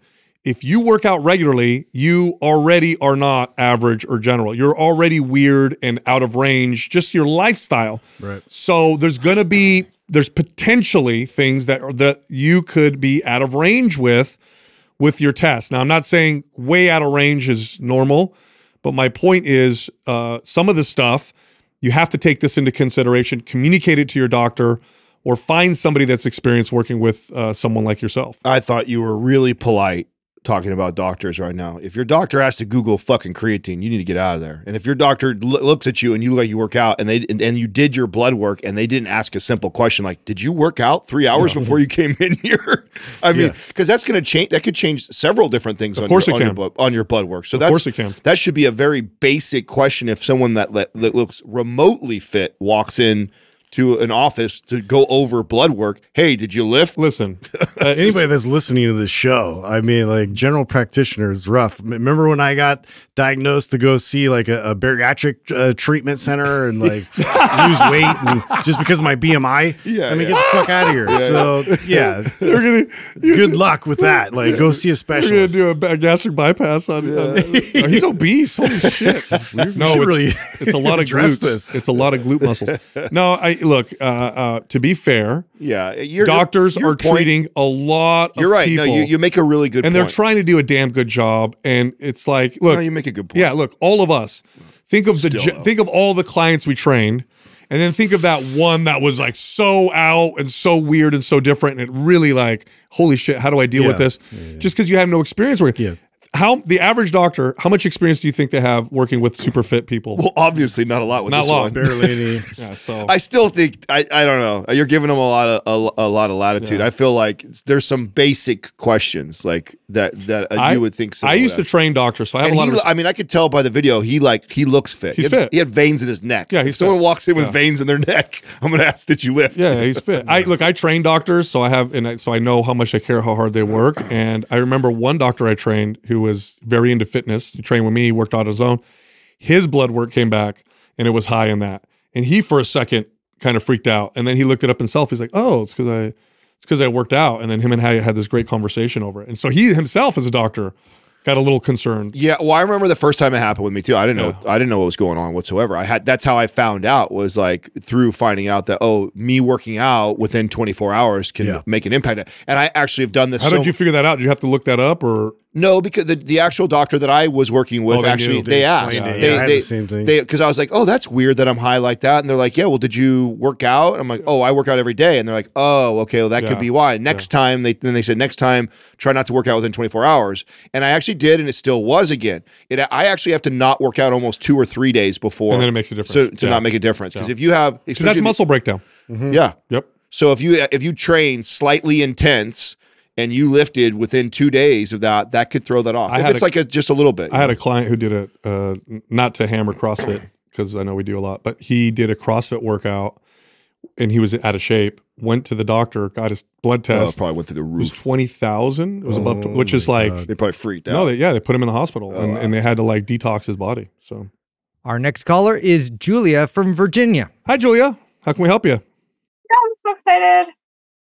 Hi. Hi. What you got for us? How's it going? I've been listening for a while, but I have some questions, and I'm super excited because I feel like you guys would be able to help me. So I'm just gonna go ahead and ask. Go for it. Yeah. Okay. So a little bit of background is I'm currently 30, but I've been like working out since I was like 15. But like started running 2015, and then 2018 started getting into like more intense like CrossFit. So then I was doing that for a while, and then I started doing more like functional bodybuilding. But last year, I think it was August, I started working with a nutrition coach because I was getting a little chubby, I thought. And then I lost like 15 or 10 pounds with her, just dialing my diet. And then I got off birth control last September. And then after that, I dropped another 15. So I got pretty lean. I was like at my smallest, like 120. But since then, I haven't gotten a period. And I've probably gained maybe like 5 or 7 pounds in the last maybe like 3 months. And I was like, ooh, because when you see yourself so lean and then you're like, whoa, I was like a little concerned. So I just don't know like what to do. Like, I know it'll come back eventually, maybe. But that's kind of like where I'm at. Okay. This is quite common. Now, I would say a functional medicine practitioner would be able to diagnose this much more specifically. So, but I'm going to speak from experience and based off of what you said. And also, I can tell, I don't even see all of you. I just see your traps and your shoulders. You look really lean. Do you know what your body fat percentage is at? It was at 8 when I was like 120. Obviously, I know that's super lean for female. That's not good because at a certain percentage, you start losing your period. I think it's under 13. Right now, I probably weigh like 130-ish. Yeah. So it went up. I don't know what exactly it is, but I... Do you have abs? Sorry? Do you have abs? A little bit. They were like pretty defined before, but now like I can see them, but it's not like it was. So that's why I was like freaking out, like, oh my God, like what's happening? Yeah. I'm gonna guess, but I think I'm right on this. You're just way too lean. Yeah. You're not eating enough. This is very common with female athletes. Now, some women, it sounds like you read when women start to lose their period. Okay. Here's why women will lose their period. Aside from any potential medical issue or hormonal issue, is too much stress, not enough sleep, too much exercise. Now, it's all in context, right? Too much exercise for one person can be not enough for another person, and et cetera, et cetera. But, and I know you read that after 13% is when women will lose their period. In my experience, I've seen women lose their period from being overtrained at almost any body fat percentage. And then just body fat percentage alone, I'd say a decent chunk of the women that I've trained will start to lose their period or become irregular below 16%. So not all the way down to 13. In fact, I don't know any woman that I've ever worked with who didn't experience some irregularities getting below 13%. Okay. Yeah, you gained 5 pounds from 8%. So you're probably still below that number. You know, I'm afraid to ask, but what are your calories at? Do you know what your grams of fat and protein are at and what your calories are? Yeah. So I'm still working with that coach, and I have spoken to like a naturopath doctor, and she's kind of been helping, but I feel like because I was on the pill for so long, my hormones never really regulated on their own. So I feel like eventually it might come back, but she has me at 150, and I lowered it. I told her, I was like, I don't want to eat all these carbs. But this is what it is now. 150 grams of carbs, 160, because I eat a lot of protein, and then I think it's 90 grams of fat. Yeah, I think I don't know how many calories that is. I can't. It's like 2,095 or something. It's only 2,000. Well, that's not bad. The calories aren't bad, but you're too lean. Is what I would say. I mean, if you put on some body fat and went on a bulk, I bet that would work. I have a question. You stated in here that you shifted your CrossFit training to a more functional bodybuilding training. Could you give me kind of an idea of what that looks like? I wonder too if maybe backing off the intensity of training in conjunction with also probably feeding yourself a little more. So tell me what that training looks like. Well, today I did like strict press. I did some strict pull-ups. And then I did like, what else did I do? I did some dumbbell like rows. I did some spider curls and some tricep. How many days a week do you work out, including You're gonna cardio? hate it. It's like every day. Yeah. Let me finish. I want to hear it. So, and when you train this way, are you like standard 2-3 minute rest periods? Are you doing it more like a circuit? Are you doing anything in between, like jumping rope and shit, or is it like straight bodybuilding training? Like today was more relaxed. It wasn't like too much. I was resting. I'm trying to like relax in between like sets of like what I'm doing. Yeah. You say you say trying. Is that because you don't normally do that? It depends on time. If I'm rushed, then I kind of just do what I have to do. But like now I'm just I think more aware of just taking that rest period and, you know, chilling out. Yeah. Yeah. I mean, I think I would scale back on the total volume of training. So I wouldn't train 7 days a week. It would look something more like 3 to 4. I know that can be dramatic for somebody who does 7 days a week. So I would slowly peel you down. And then I would want you to eat more. You probably, especially understand too, if you're that low of carbohydrates and you are training pretty intensely too. So, I mean, that'll help fuel the workout. And then how long has it been since we've been off the pill? A year. It's been a year. Yeah, but sometimes it takes that long. Yeah. Especially if you haven't increased the body fat and calories and laid off the intensity. Julia, can you share any blood work that you've done recently? Any Yeah, so that was the thing that the last few months I was trying to work on. But she said like they always freak out. She's like, your cholesterol is so high. And I was like, well, there's good and bad cholesterol, but it's like, I think it's like 300. But I know when you work out a lot,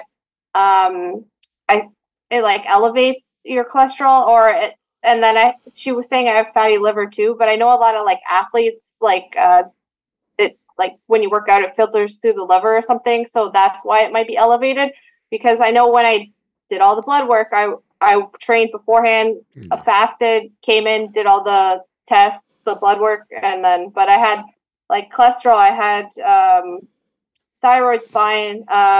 Like all the other things that would show signs of like premenopause are not there. So I wasn't like worried when she's like, oh, you're fine about that. It's just like, you know, your cholesterol. And then she looked at magnesium and that's fine. Other things. Was it a Dutch test? Was it a Dutch test that you did, or was it just a blood test? Just a blood test. Okay. I want you to try a Dutch test, because the problem is with the blood test is because women have hormonal fluctuations, and then there's fluctuations throughout the day. You're just getting a snapshot with a blood test. A Dutch test it's like several tests throughout the day.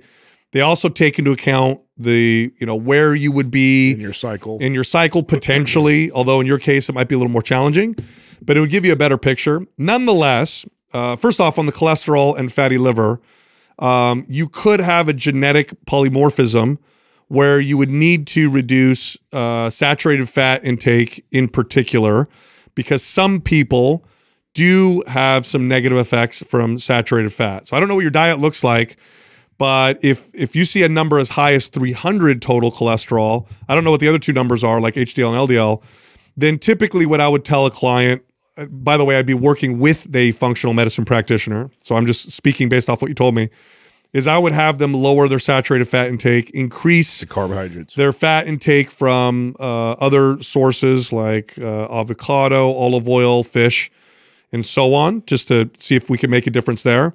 But I don't think that's related to your period. I think your period has much more to do with the fact that you're too lean. You're too lean and you're working out too much. Yeah.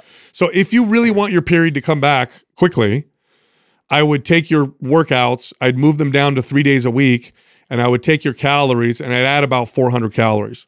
And I would do that for, I bet, I would feel pretty confident saying you would probably get a period within a couple months doing something like that. 60. Now, this is again based off of the information you're giving me. And again, I'm not a doctor, but that's where I would go. And again, I would work with a functional medicine practitioner.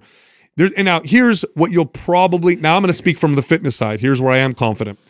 Here's what I think you'll notice if you did that. If you bumped your calories 300 to 400, you dropped your strength training down from every day to 3 days a week, you're going to get really strong and you're going to build some muscle. And your body fat percentage is going to go up a little bit, but you're so lean, you're probably going to like the way it looks and the way you feel. So the mental hurdle, I would focus on strength, because that's where you're going to see some real positive gains by doing that. Like, you're going to get really strong very quickly training just 3 days a week and bumping your calories. And I would focus on that. Yeah, let's if you don't have Maps Anabolic, I'll have Doug send it to you. I think that's the program you should follow. For sure. Yeah, I was looking at your guys' programming, but I didn't know which one I should follow. Maps Anabolic. Maps Anabolic. Okay. Yep. Yeah, and do the 3 day a week version. Yeah, we're going to send it to you.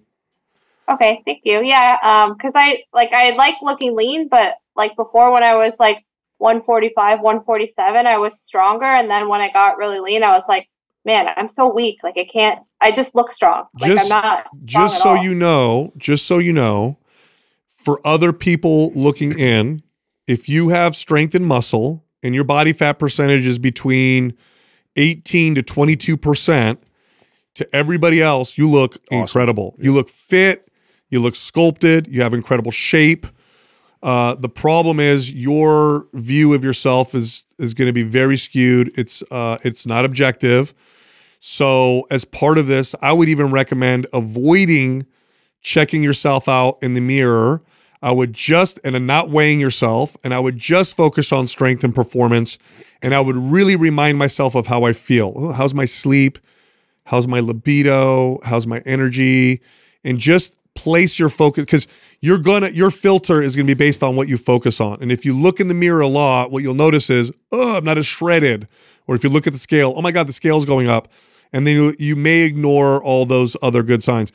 I'm going to ask you some other questions, okay? Because this might be a little illuminating. Are there any other signs that you're overtraining, that you're under eating, and that you're doing too much? Are you noticing anything? Like, women will typically notice changes in skin, hair loss, nails. They'll notice loss of libido. They'll notice disruptions in sleep, weird fluctuations in energy throughout the day. Are any of those things that you notice? At first, when I got off the pill, I was tired. My sleep, I've been working on. I've been taking before bed magnesium to help. Hair's fine. My nails, they've gotten a little bit brittle, but they're okay. Okay. Yeah, I think everything has been okay for the most part. Okay. But you said you're working on sleep. It sounds like that was an issue. Kind of. Yeah. I wasn't sleeping solid, but even now, sometimes I wake up and I have a hard time going back to sleep. But I feel like since I started taking magnesium before bed, it's been a lot better. Yeah. So if you do what I ask, if you do the 3 days a week, you bump your calories a few hundred, you'll probably notice within a few weeks improvements in all those things. Look, worst case scenario, Julio, okay? Worst case scenario. you'll gain a little body fat and it didn't work. You go back to do what you were doing before. I don't think that's going to happen. I think what's going to happen is you're going to have some huge revelations and you're going to be like, holy cow, I was totally overtrained. It's hard to see it when you're in it, is what I'm trying to say.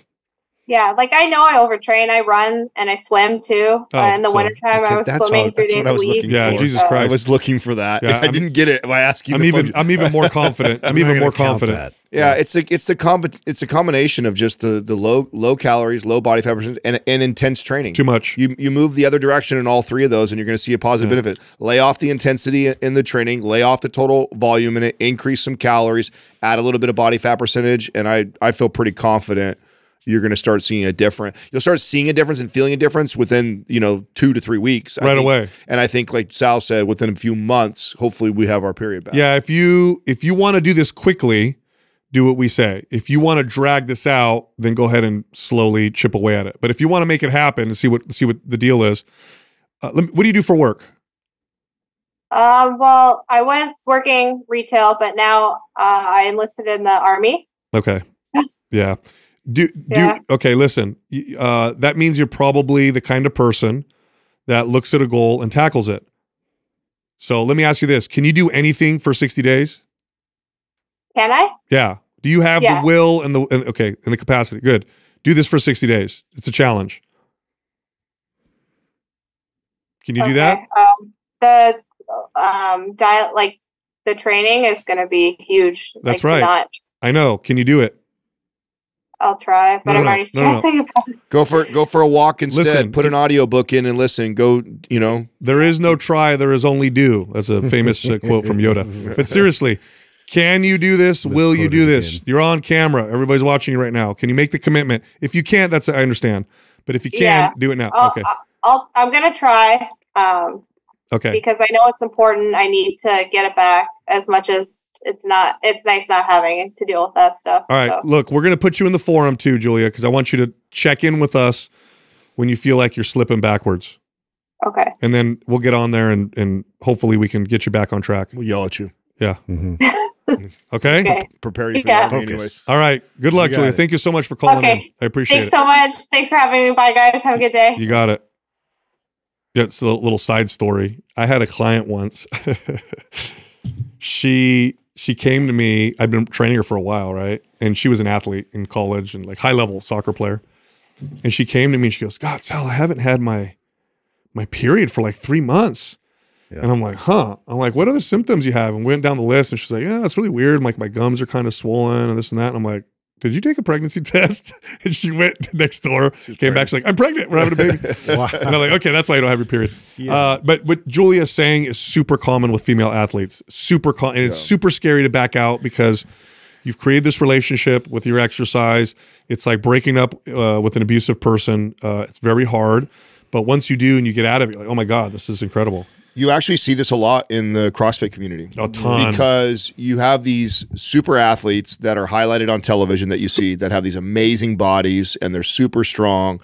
And so then you get the average person who's not competing in the games who wants to look like that and train like that. And then so in order to look that way and get that lean, they have to diet. And then they diet really low while they're training like an athlete because it is a sport.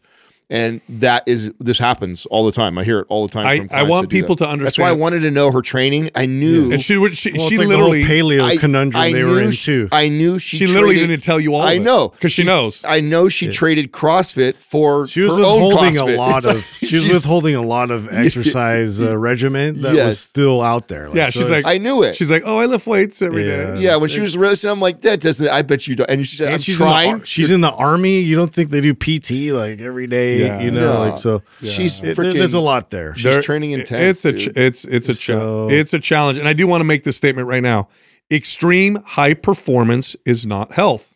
Okay, fact. So when you look at these athletes that are performing at super high levels, they are not at their best health. That's just the trade-off that you make when you get to that level. Our next caller is Ali from Canada, not California. Ali, how you doing? How can we help you? I'm good, thanks. Thanks for taking my call. I'm like really new to the whole mind pump thing, and I kind of stumbled on it as I was sort of going through a journey with fitness. my background is I was an athlete and my sport was alpine skiing. And I lived, most of my teenage years through being an early adult training for that. So lifting, being involved in athletics and sports has been a part of my life since I can remember. And I've just sort of, as I've gone through life, it's kind of been like I've been into lifting and then sort of switched gears, had kids, did different things, and then sort of realized within, I would say, the last year and a half that I am like 100% your classic overtrainer. And I kind of came to realize this by doing my own sort of deep dive discovery into just having a better understanding of how to make it a lifelong path for me instead of just sort of skipping from thing to thing and just hoping for results and kind of spinning my wheels and not seeing them. So I'm super grateful to have come across with the stuff that you guys do. I emailed your team and just said, like, this is where I'm at. This is what I do on a day-to-day basis. What do you recommend? Like, I'm all in to, collecting more education on it. And they wrote me back right away, which was awesome, and suggested that I do the anabolic program, which I'm about 9 or 10 weeks in, and I love it. It's super awesome. It's like, for the most part, it's given me like permission to recover, which is the best thing I think for me at this point. So I've been doing the home version, and I'm reasonably set up. Like, I've got, a bench, I've got dumbbells, and I've got a chin-up bar and stuff like that. I do certainly appreciate that I would have gotten more gains if I had like a squat rack, but I think for me it was okay to take this time to like go back to some basics and sort of build a little bit more from the ground up. And if I go through it again and do it again, I'm happy to like either invest in a squat rack or gym or whatever it is to get gains that way. My biggest question is around the nutrition part of it. And what I've realized is you have to invest just as much time into the nutrition journey as you do your exercise journey. My background is in food. So I was trained to be a chef, and my passion is cooking, especially when it comes to cooking healthy meals. And for myself, and also helping others learn how to cook in a way that you love your healthy food and are satiated from eating healthy. So I have a pretty good understanding, but I'm certainly missing a link. Like, throughout this anabolic process, I would say I've actually gained body fat rather than lost it. So I'm at like a little bit of a loss. I would say I have been likely unintentionally running at a deficit for too long. I've certainly incorporated like a major boost in protein and trying to get my protein targets. And when I do get to that, my calories are really low on those days. So any kind of help, feedback, like I've got a couple of questions under sort of the main event of being nutrition. I'm curious as to know, how do you know how many calories you're supposed to be taking in when you take into consideration your activity level?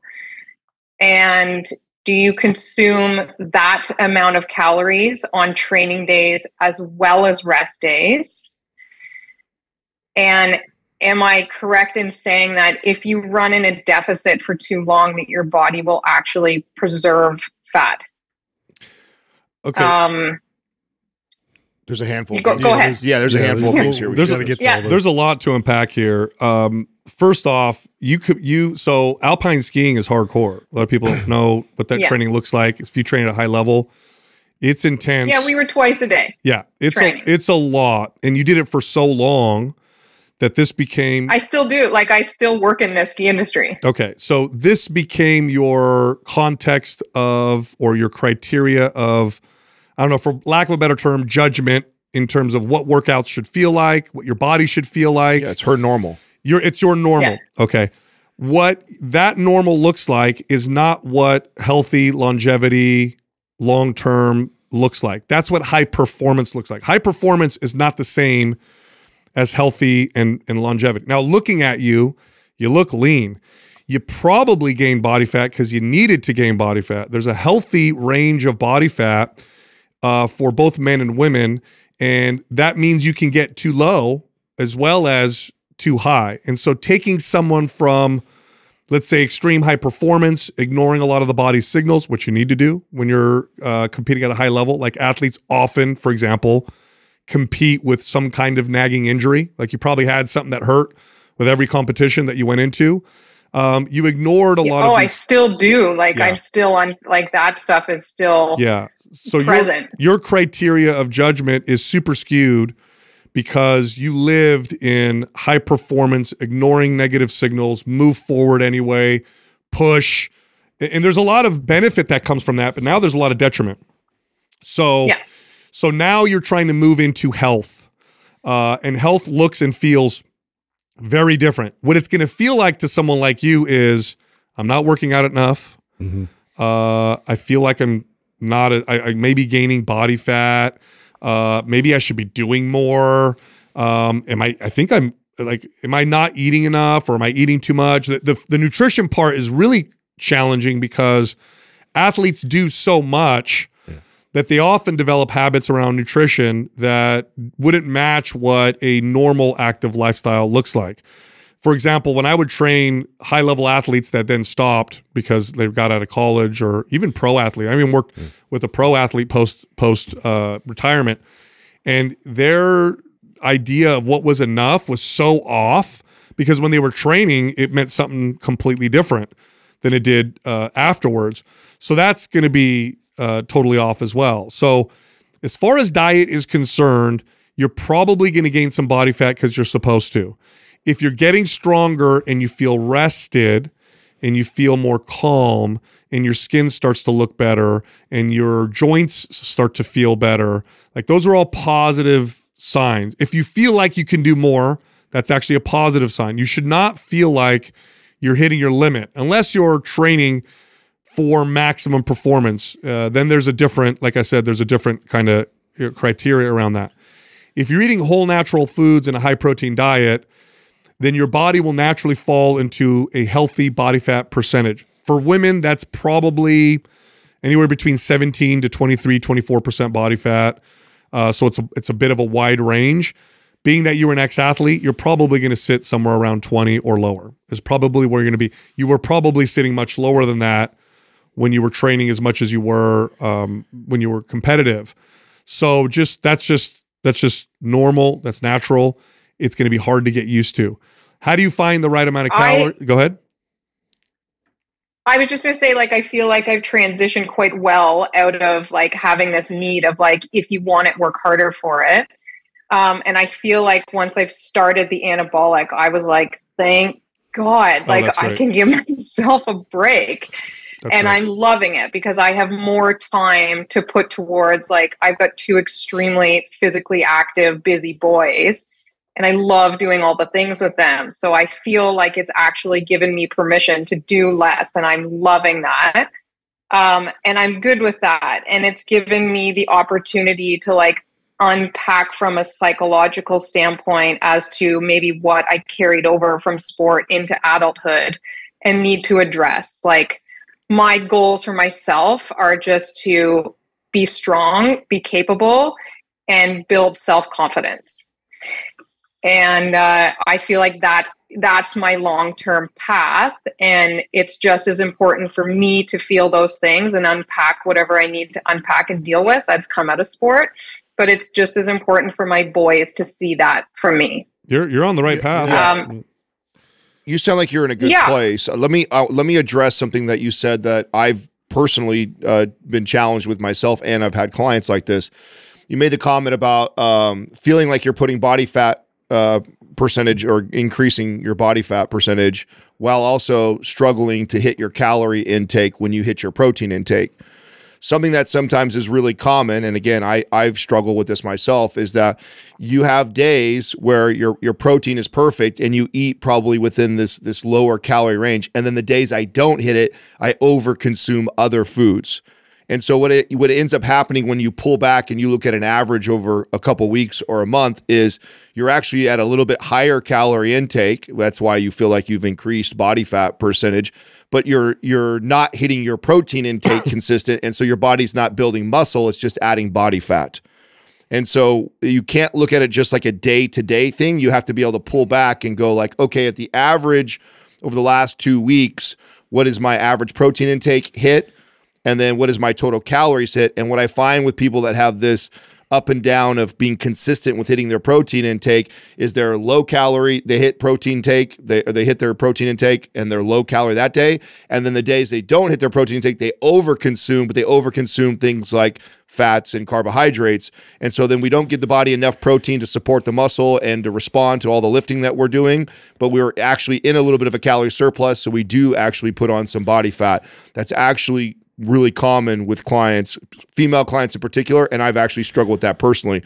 So have you also too, I mean, you're gaining strength, you're giving your body a little bit more adequate time to recover, and you're probably feeling like you're gaining mass in general. So in terms of like building muscle, like a lot of times my female clients get uncomfortable with that because their clothes feel different.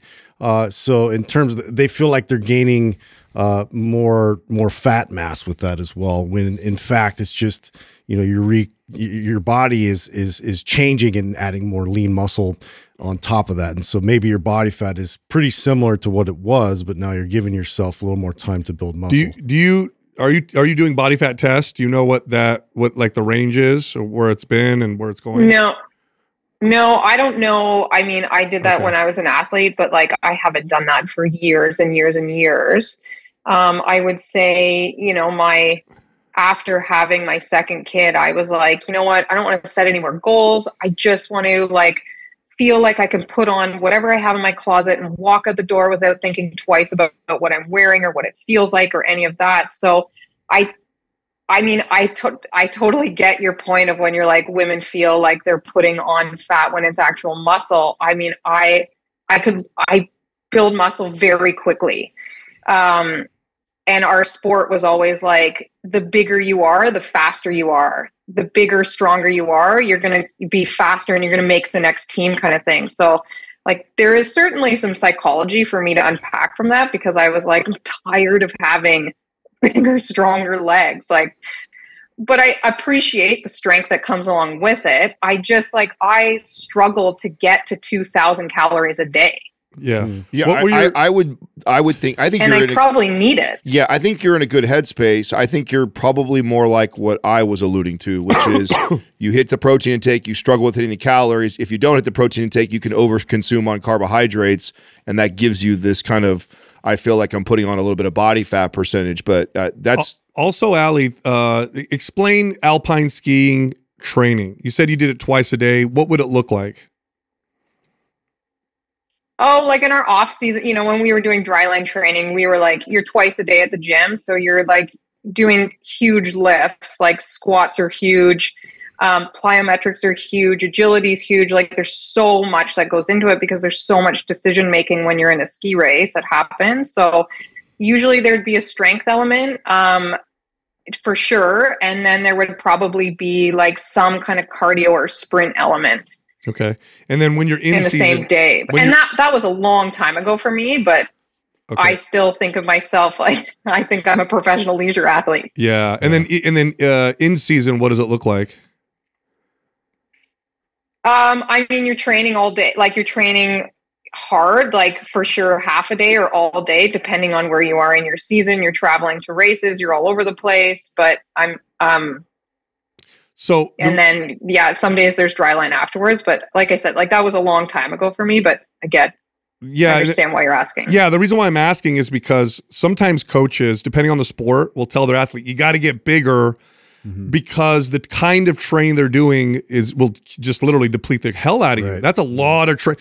You're not going to build tons of muscle. First off, you probably have amazing waste away. Yeah, you obviously have amazing athletic genetics. Otherwise, you wouldn't reach that level. So you probably do build muscle easily. So in spite of all that training, you probably did build some muscle, but now you're probably going to build even more muscle.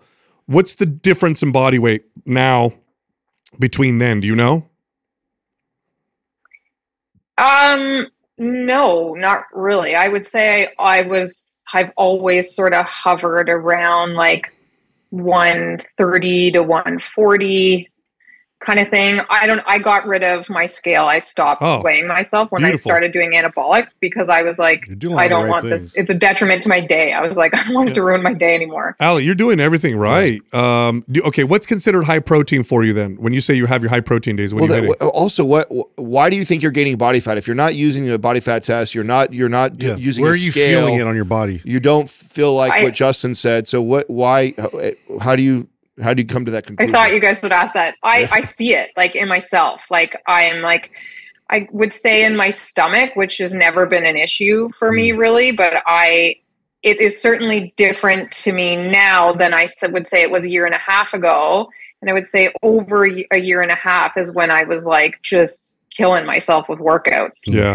And it's made me question like what are my true intentions and what is my relationship with health and fitness. And I like diving into that stuff. So I'm just being really honest with it. And maybe it wasn't all with a great intention, but now I feel like I have a much better intention with it. But I think I see a bit of an incline in body fat when I know I've got the potential to like lose body fat and be shredded. Yeah. Well, look, I'm going to have a little bit of a different, maybe objective opinion. Now, obviously I can only see you sitting there in your shirt. You look lean. Okay. I would guess, and I'm pretty good. I'm really good at this.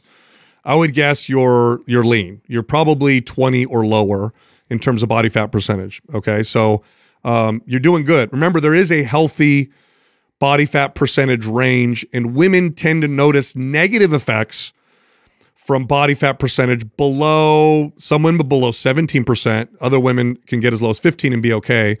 Or when body fat percentage starts to get closer to 30, you're probably sitting around 20 or lower, 18 probably. So you're probably pretty lean. You might have needed to gain some body fat.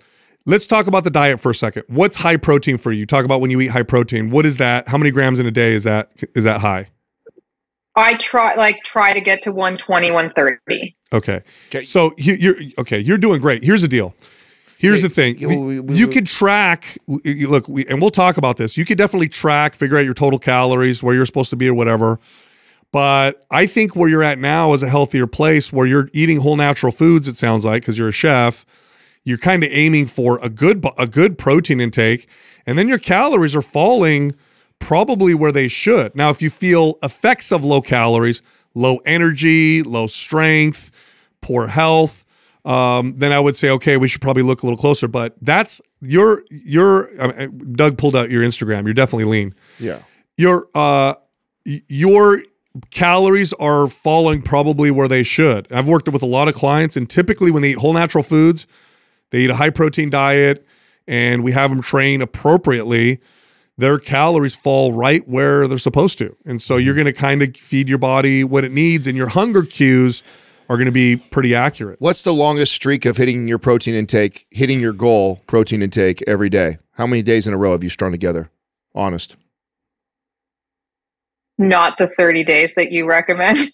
Yeah. I've tracked my food, and I'll put a good effort into hitting it every day. So I would say 2 weeks for sure. And then I'll have a day where I'm like, oh crap, like I didn't quite get to 100 or around that. But I feel like I get a lot of like really good educational information from you guys or other sources that you've recommended, that eating more and consuming more will lead to like better restorative, like better recovery, better fat loss. So it just goes back to my question of like, I'm probably consuming too little calories. It's like the missing piece of the puzzle. Well, yeah, but yes and no. Again, like, okay, if you're gaining body fat, it's impossible that you're eating too low of calories. That's how it works. Like you can't possibly be eating too low of calories and then be gaining body fat percentage. That means we are in a caloric surplus or getting stronger. But what could potentially be happening is exactly what I'm alluding to right now, which is you're in a little bit of a surplus and over the average of say 30 days. And when you actually look at your average over 30 days of protein, you could be lower on the protein and higher on carbohydrates and fats, and simply fixing that macro profile will probably level which is alluding to what Sal's alluding to with the eating, focusing on the protein and the whole foods. It'll probably level you out and then fix the body fat percentage question or challenge that you seem to have. Just so you know, the studies on protein intake in athletes and in bodybuilders show a maximum limit in terms of positive effects. Okay, so not maximum limit like you can't eat more than this, but like the most you can eat, well, you'll see positives, and then beyond this, you really don't see any, is about 0.7 to about a gram of protein per pound of body weight. You're within that range if you go down to like 95 grams. 95 grams of protein for someone like you is still high protein. 130 grams is still high protein. That's all within that range. I think you're doing perfectly fine. In fact, talking to you, hearing you, you're going through the transitional challenges that a lot of high-level athletes go through. You're totally on the right track. You're questioning a lot of things because it's new and it feels different, but you're doing great. If you were my client, what I would tell you if I had a good relationship with you, because I know we just met, but I would say to you if I knew you for a while, I'd sit you down and I'd say, Allie, you're overthinking this. Yeah, trust the process. You're super overthinking this. Everything's going great. You're on the right track. So I'm sorry I'm saying that to you now. I just met you. No, that's what I would tell someone. I get it. It's all good. Like if I have to take my foot off the gas pedal, I take my foot off the gas pedal. Like it's all good. I am in it for the long run, but I'm loving the information and the change that has come in my life with all of this. And I am like pumping it out to friends and stuff who I think also probably need the same information from you guys. So yeah, I'll stick the course. Good. And I'm going to give you doing what I'm doing and keep watching it. And I will once I transition out of anabolic, I'm not sure what to go to, but I'll tell you, I'm going to give you some fitness advice. Get a barbell and a squat rack. You'll love it. You will love it. I think anabolic's great for now. I think after anabolic, I would love to see you do performance or symmetry. I think someone with your background, especially after following anabolic, you would love those programs. In fact, I'm going to send you one of them for free right now. What do you guys think we should have her do first? I think she should do symmetry, and mainly because of that athlete mindset of like you said, you've gone through nagging pains and things that you've tried to kind of push your way through. I want you to really sit in that and see, where those imbalances and discrepancies lie. Yeah. So after MAPS Anabolic, follow the program we're sending you right now, which is MAPS Symmetry. You'll really enjoy it. Okay, I'd love that. Thanks. It's getting a squat rack in our garage is certainly something that's on the list of things to get. Go to PRX. We have a link. Maybe Doug can email it to you. What is it? prxperformance.com/mindpump. I believe so, yeah. And you'll get a discount. They have squat racks that fold into the wall. So it literally comes off the wall less than 6 inches. And it's super sturdy when you unfold it. So check them out. They're really cool. Conspicuous. Yeah, so awesome. Yeah, that's kind of what we're looking at as well. All right. Thanks, guys. I really appreciate it. Yeah, and I want to say one more thing. You're very self-aware. Like, I love talking to people like you. Like, you would be, I mean, just from the transition you're making, the way you're communicating, like, you're super on point. You're really on the right track. Yeah, I'm I love working at it. It brings me like a lot of joy, and now in a different way than it used to. And I work with a personal trainer once a week. Like squats are bugging my back right now. So I go to her and I'm like, can you like check form? What do we do? Take weight off, work on depth. So cool. Excellent. Oh, symmetry will be perfect for you. Okay. Awesome. Yeah. Thanks so much. Thanks, I really appreciate it. You got it. Okay. How refreshing to hear someone at that level communicate this way. It's usually not that kind of a conversation. She's definitely overthinking a lot. She's totally. But I do disagree with you nutritionally. What do you think? I 100%. You think go higher protein? Yep. And I think so listen, let's talk about the facts. If she's right and she's gaining body fat percentage, she has to be in a caloric surplus. Sure. We all know that. That's science. Right. Okay. Right.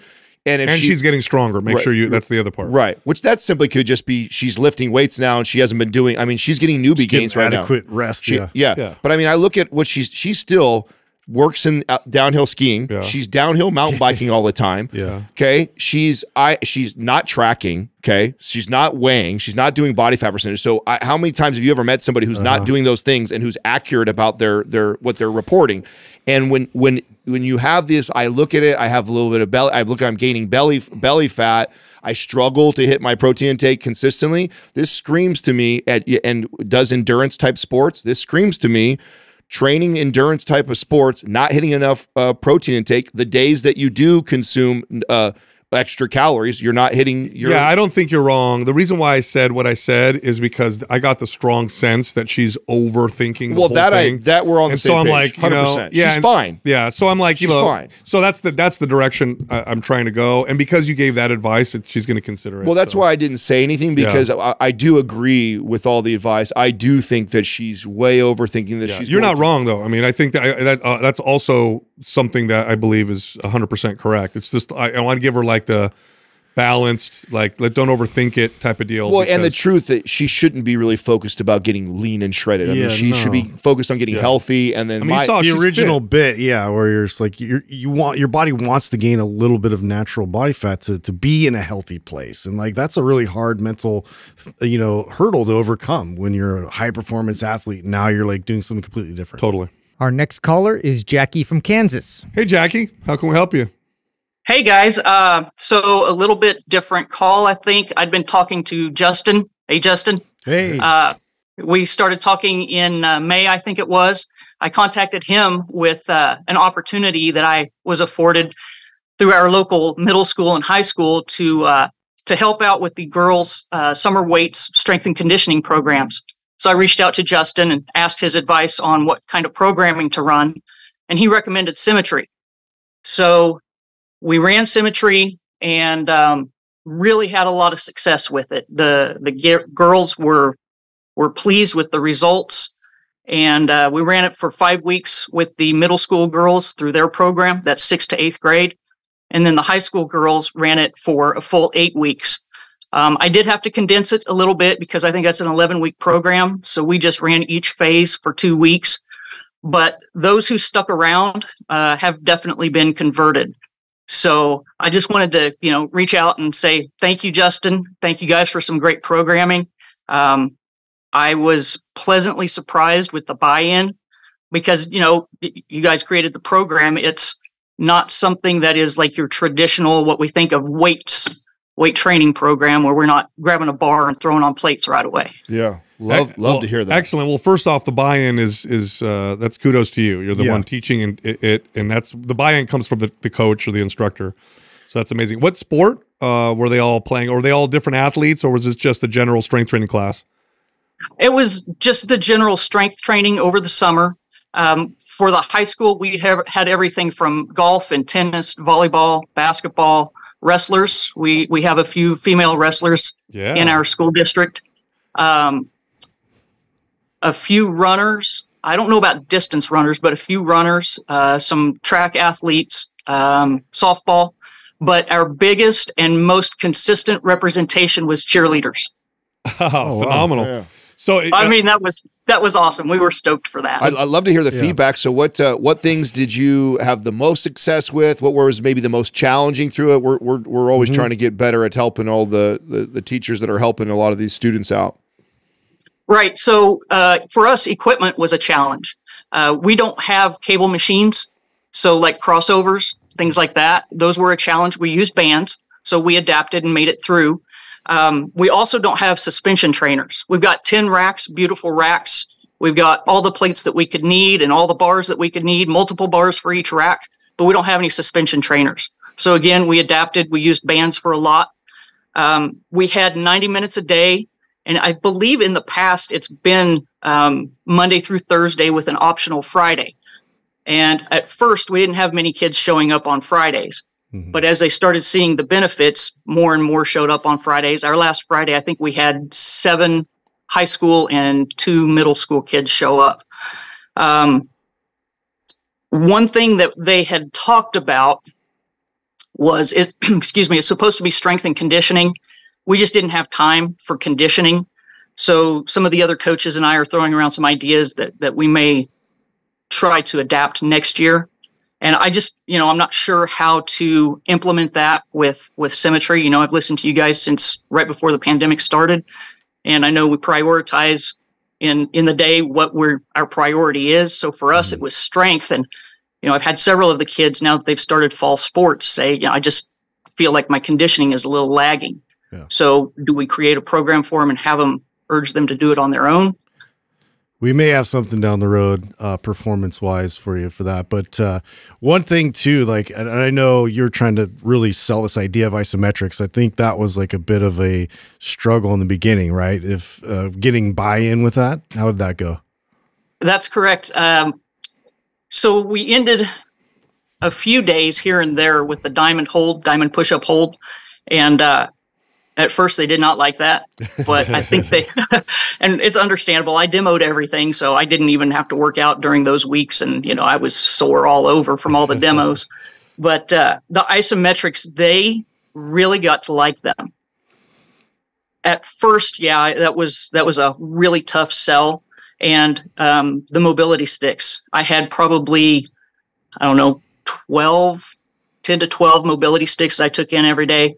And by the end of, throughout the entire program, I'll put it that way, everybody from middle school to high school was asking for a mobility stick that they could use because they wanted to work on their shoulders. That was like a huge win, man. I was stoked to see that. Great job, Jackie. Jackie, for the conditioning, off season, it's really good to focus on building strength and muscle. As you get closer to season, typically, if the athlete or the person is relatively fit, 2 or 3 weeks of conditioning is a great way to lead into in-season training. And so what you would do is you would substitute some of the strength training workouts for more conditioning workouts. What you don't want to do is add conditioning to the strength training because then you run the risk of overtraining, which is what a big mistake a lot of coaches make. I would say all the way up into the last 2 weeks. I think you can go strength training all the way the last 2 weeks, and then I would drop all the way down to 1 day a week of the strength training, and then the rest all conditioning. There you go. Yeah, much like how we block it out in MAPS Performance. Yeah. So that was the idea there as well. So Jackie, how many students on average would you have show up to these classes? Well, we had on the first day of high school, I believe we had 25 kids show up, and we got quickly down to our core 12 to 15. And through the last week, we had a solid 12 showing up. And from what I understand, this is my first year. I recently retired and moved back to Kansas, in my hometown. And from what I understand, in past years, by the midway point when we have our break over 4th of July, we were lucky to pull in 2 to 3 girls. Wow. Okay. So that's amazing. Fantastic. That's kudos to you. That's really all the instructor makes that. Are you gonna do this again? If they allow me to, if the kids and the parents and the administration allows me to come back, yeah. Well, Jackie, if you can get them to do it again, we'd love to send you some free suspension trainers, courtesy of Mind Pump. Yep. That would be awesome. Oh, dude, that'd be awesome. So literally the email that you emailed in to get on this call, email Jerry again, that's who's running that, and let us know if they bring you back to do that. Let us know how many suspension trainers you can handle, and we'll send them out to you. We'll send them to you from us, okay? Oh, that's awesome. That's awesome. The kids noted that their strength, their stability, their balance, their strength. I said that they had bigger muscles and more definition. So I was looking through the program, preparing for this call, and it's just like everything that you guys have in the template about what to expect for each phase. We were marking them all down. We were checking all those boxes. That's awesome. So I guess the moral of the story is trust the process. Of course. Yeah, let us know. I'd love to send you suspension trainers to the school. I'd love to hear more success stories like this. And then a program that I think you might benefit from to help improve things like mobility or work on potential areas of injury or pain would be MAPS Prime Pro. And that would be a great resource. We'll send that over to you right now for free, okay? Yeah. I've got it. Oh, wonderful. Wonderful. Yeah, I've got that. And, I've got performance, and I was thinking about running some performance with some of the kids. That would be the one. If they're off season. But most of them are 3-sport athletes, and then throw in some cheerleaders in there too. No, well, that's awesome. Well, hey, these kids are lucky to have you. You're really passionate about what you're doing. That's awesome. I wish my kids keep us updated, Jackie. Yeah, right on. I will, and I gotta tell you, it takes a village, and there was a team of us that were working with these kids. I just had access to Justin and the MAPS programs, so we really appreciate what you guys are doing. And before I forget, my 10-year-old daughter this morning, she was like, "You talking to Mind Pump today?" Yeah, she's like, "Tell them hi." Oh, that's great. That's great. Thank you so much. Hi for us. Yeah, thank you. I will. She's a middle schooler, and she likes to show off those biceps, and even her a little bit of the upper pec development, and her deltoids. So she's like, "Look at this," and she's talking about arm wrestling little boys at school. So she's pretty excited about it. That's awesome. Getting after it. That's awesome. Thank you so much, Jackie. All right, thanks, guys. Look forward to hearing from you.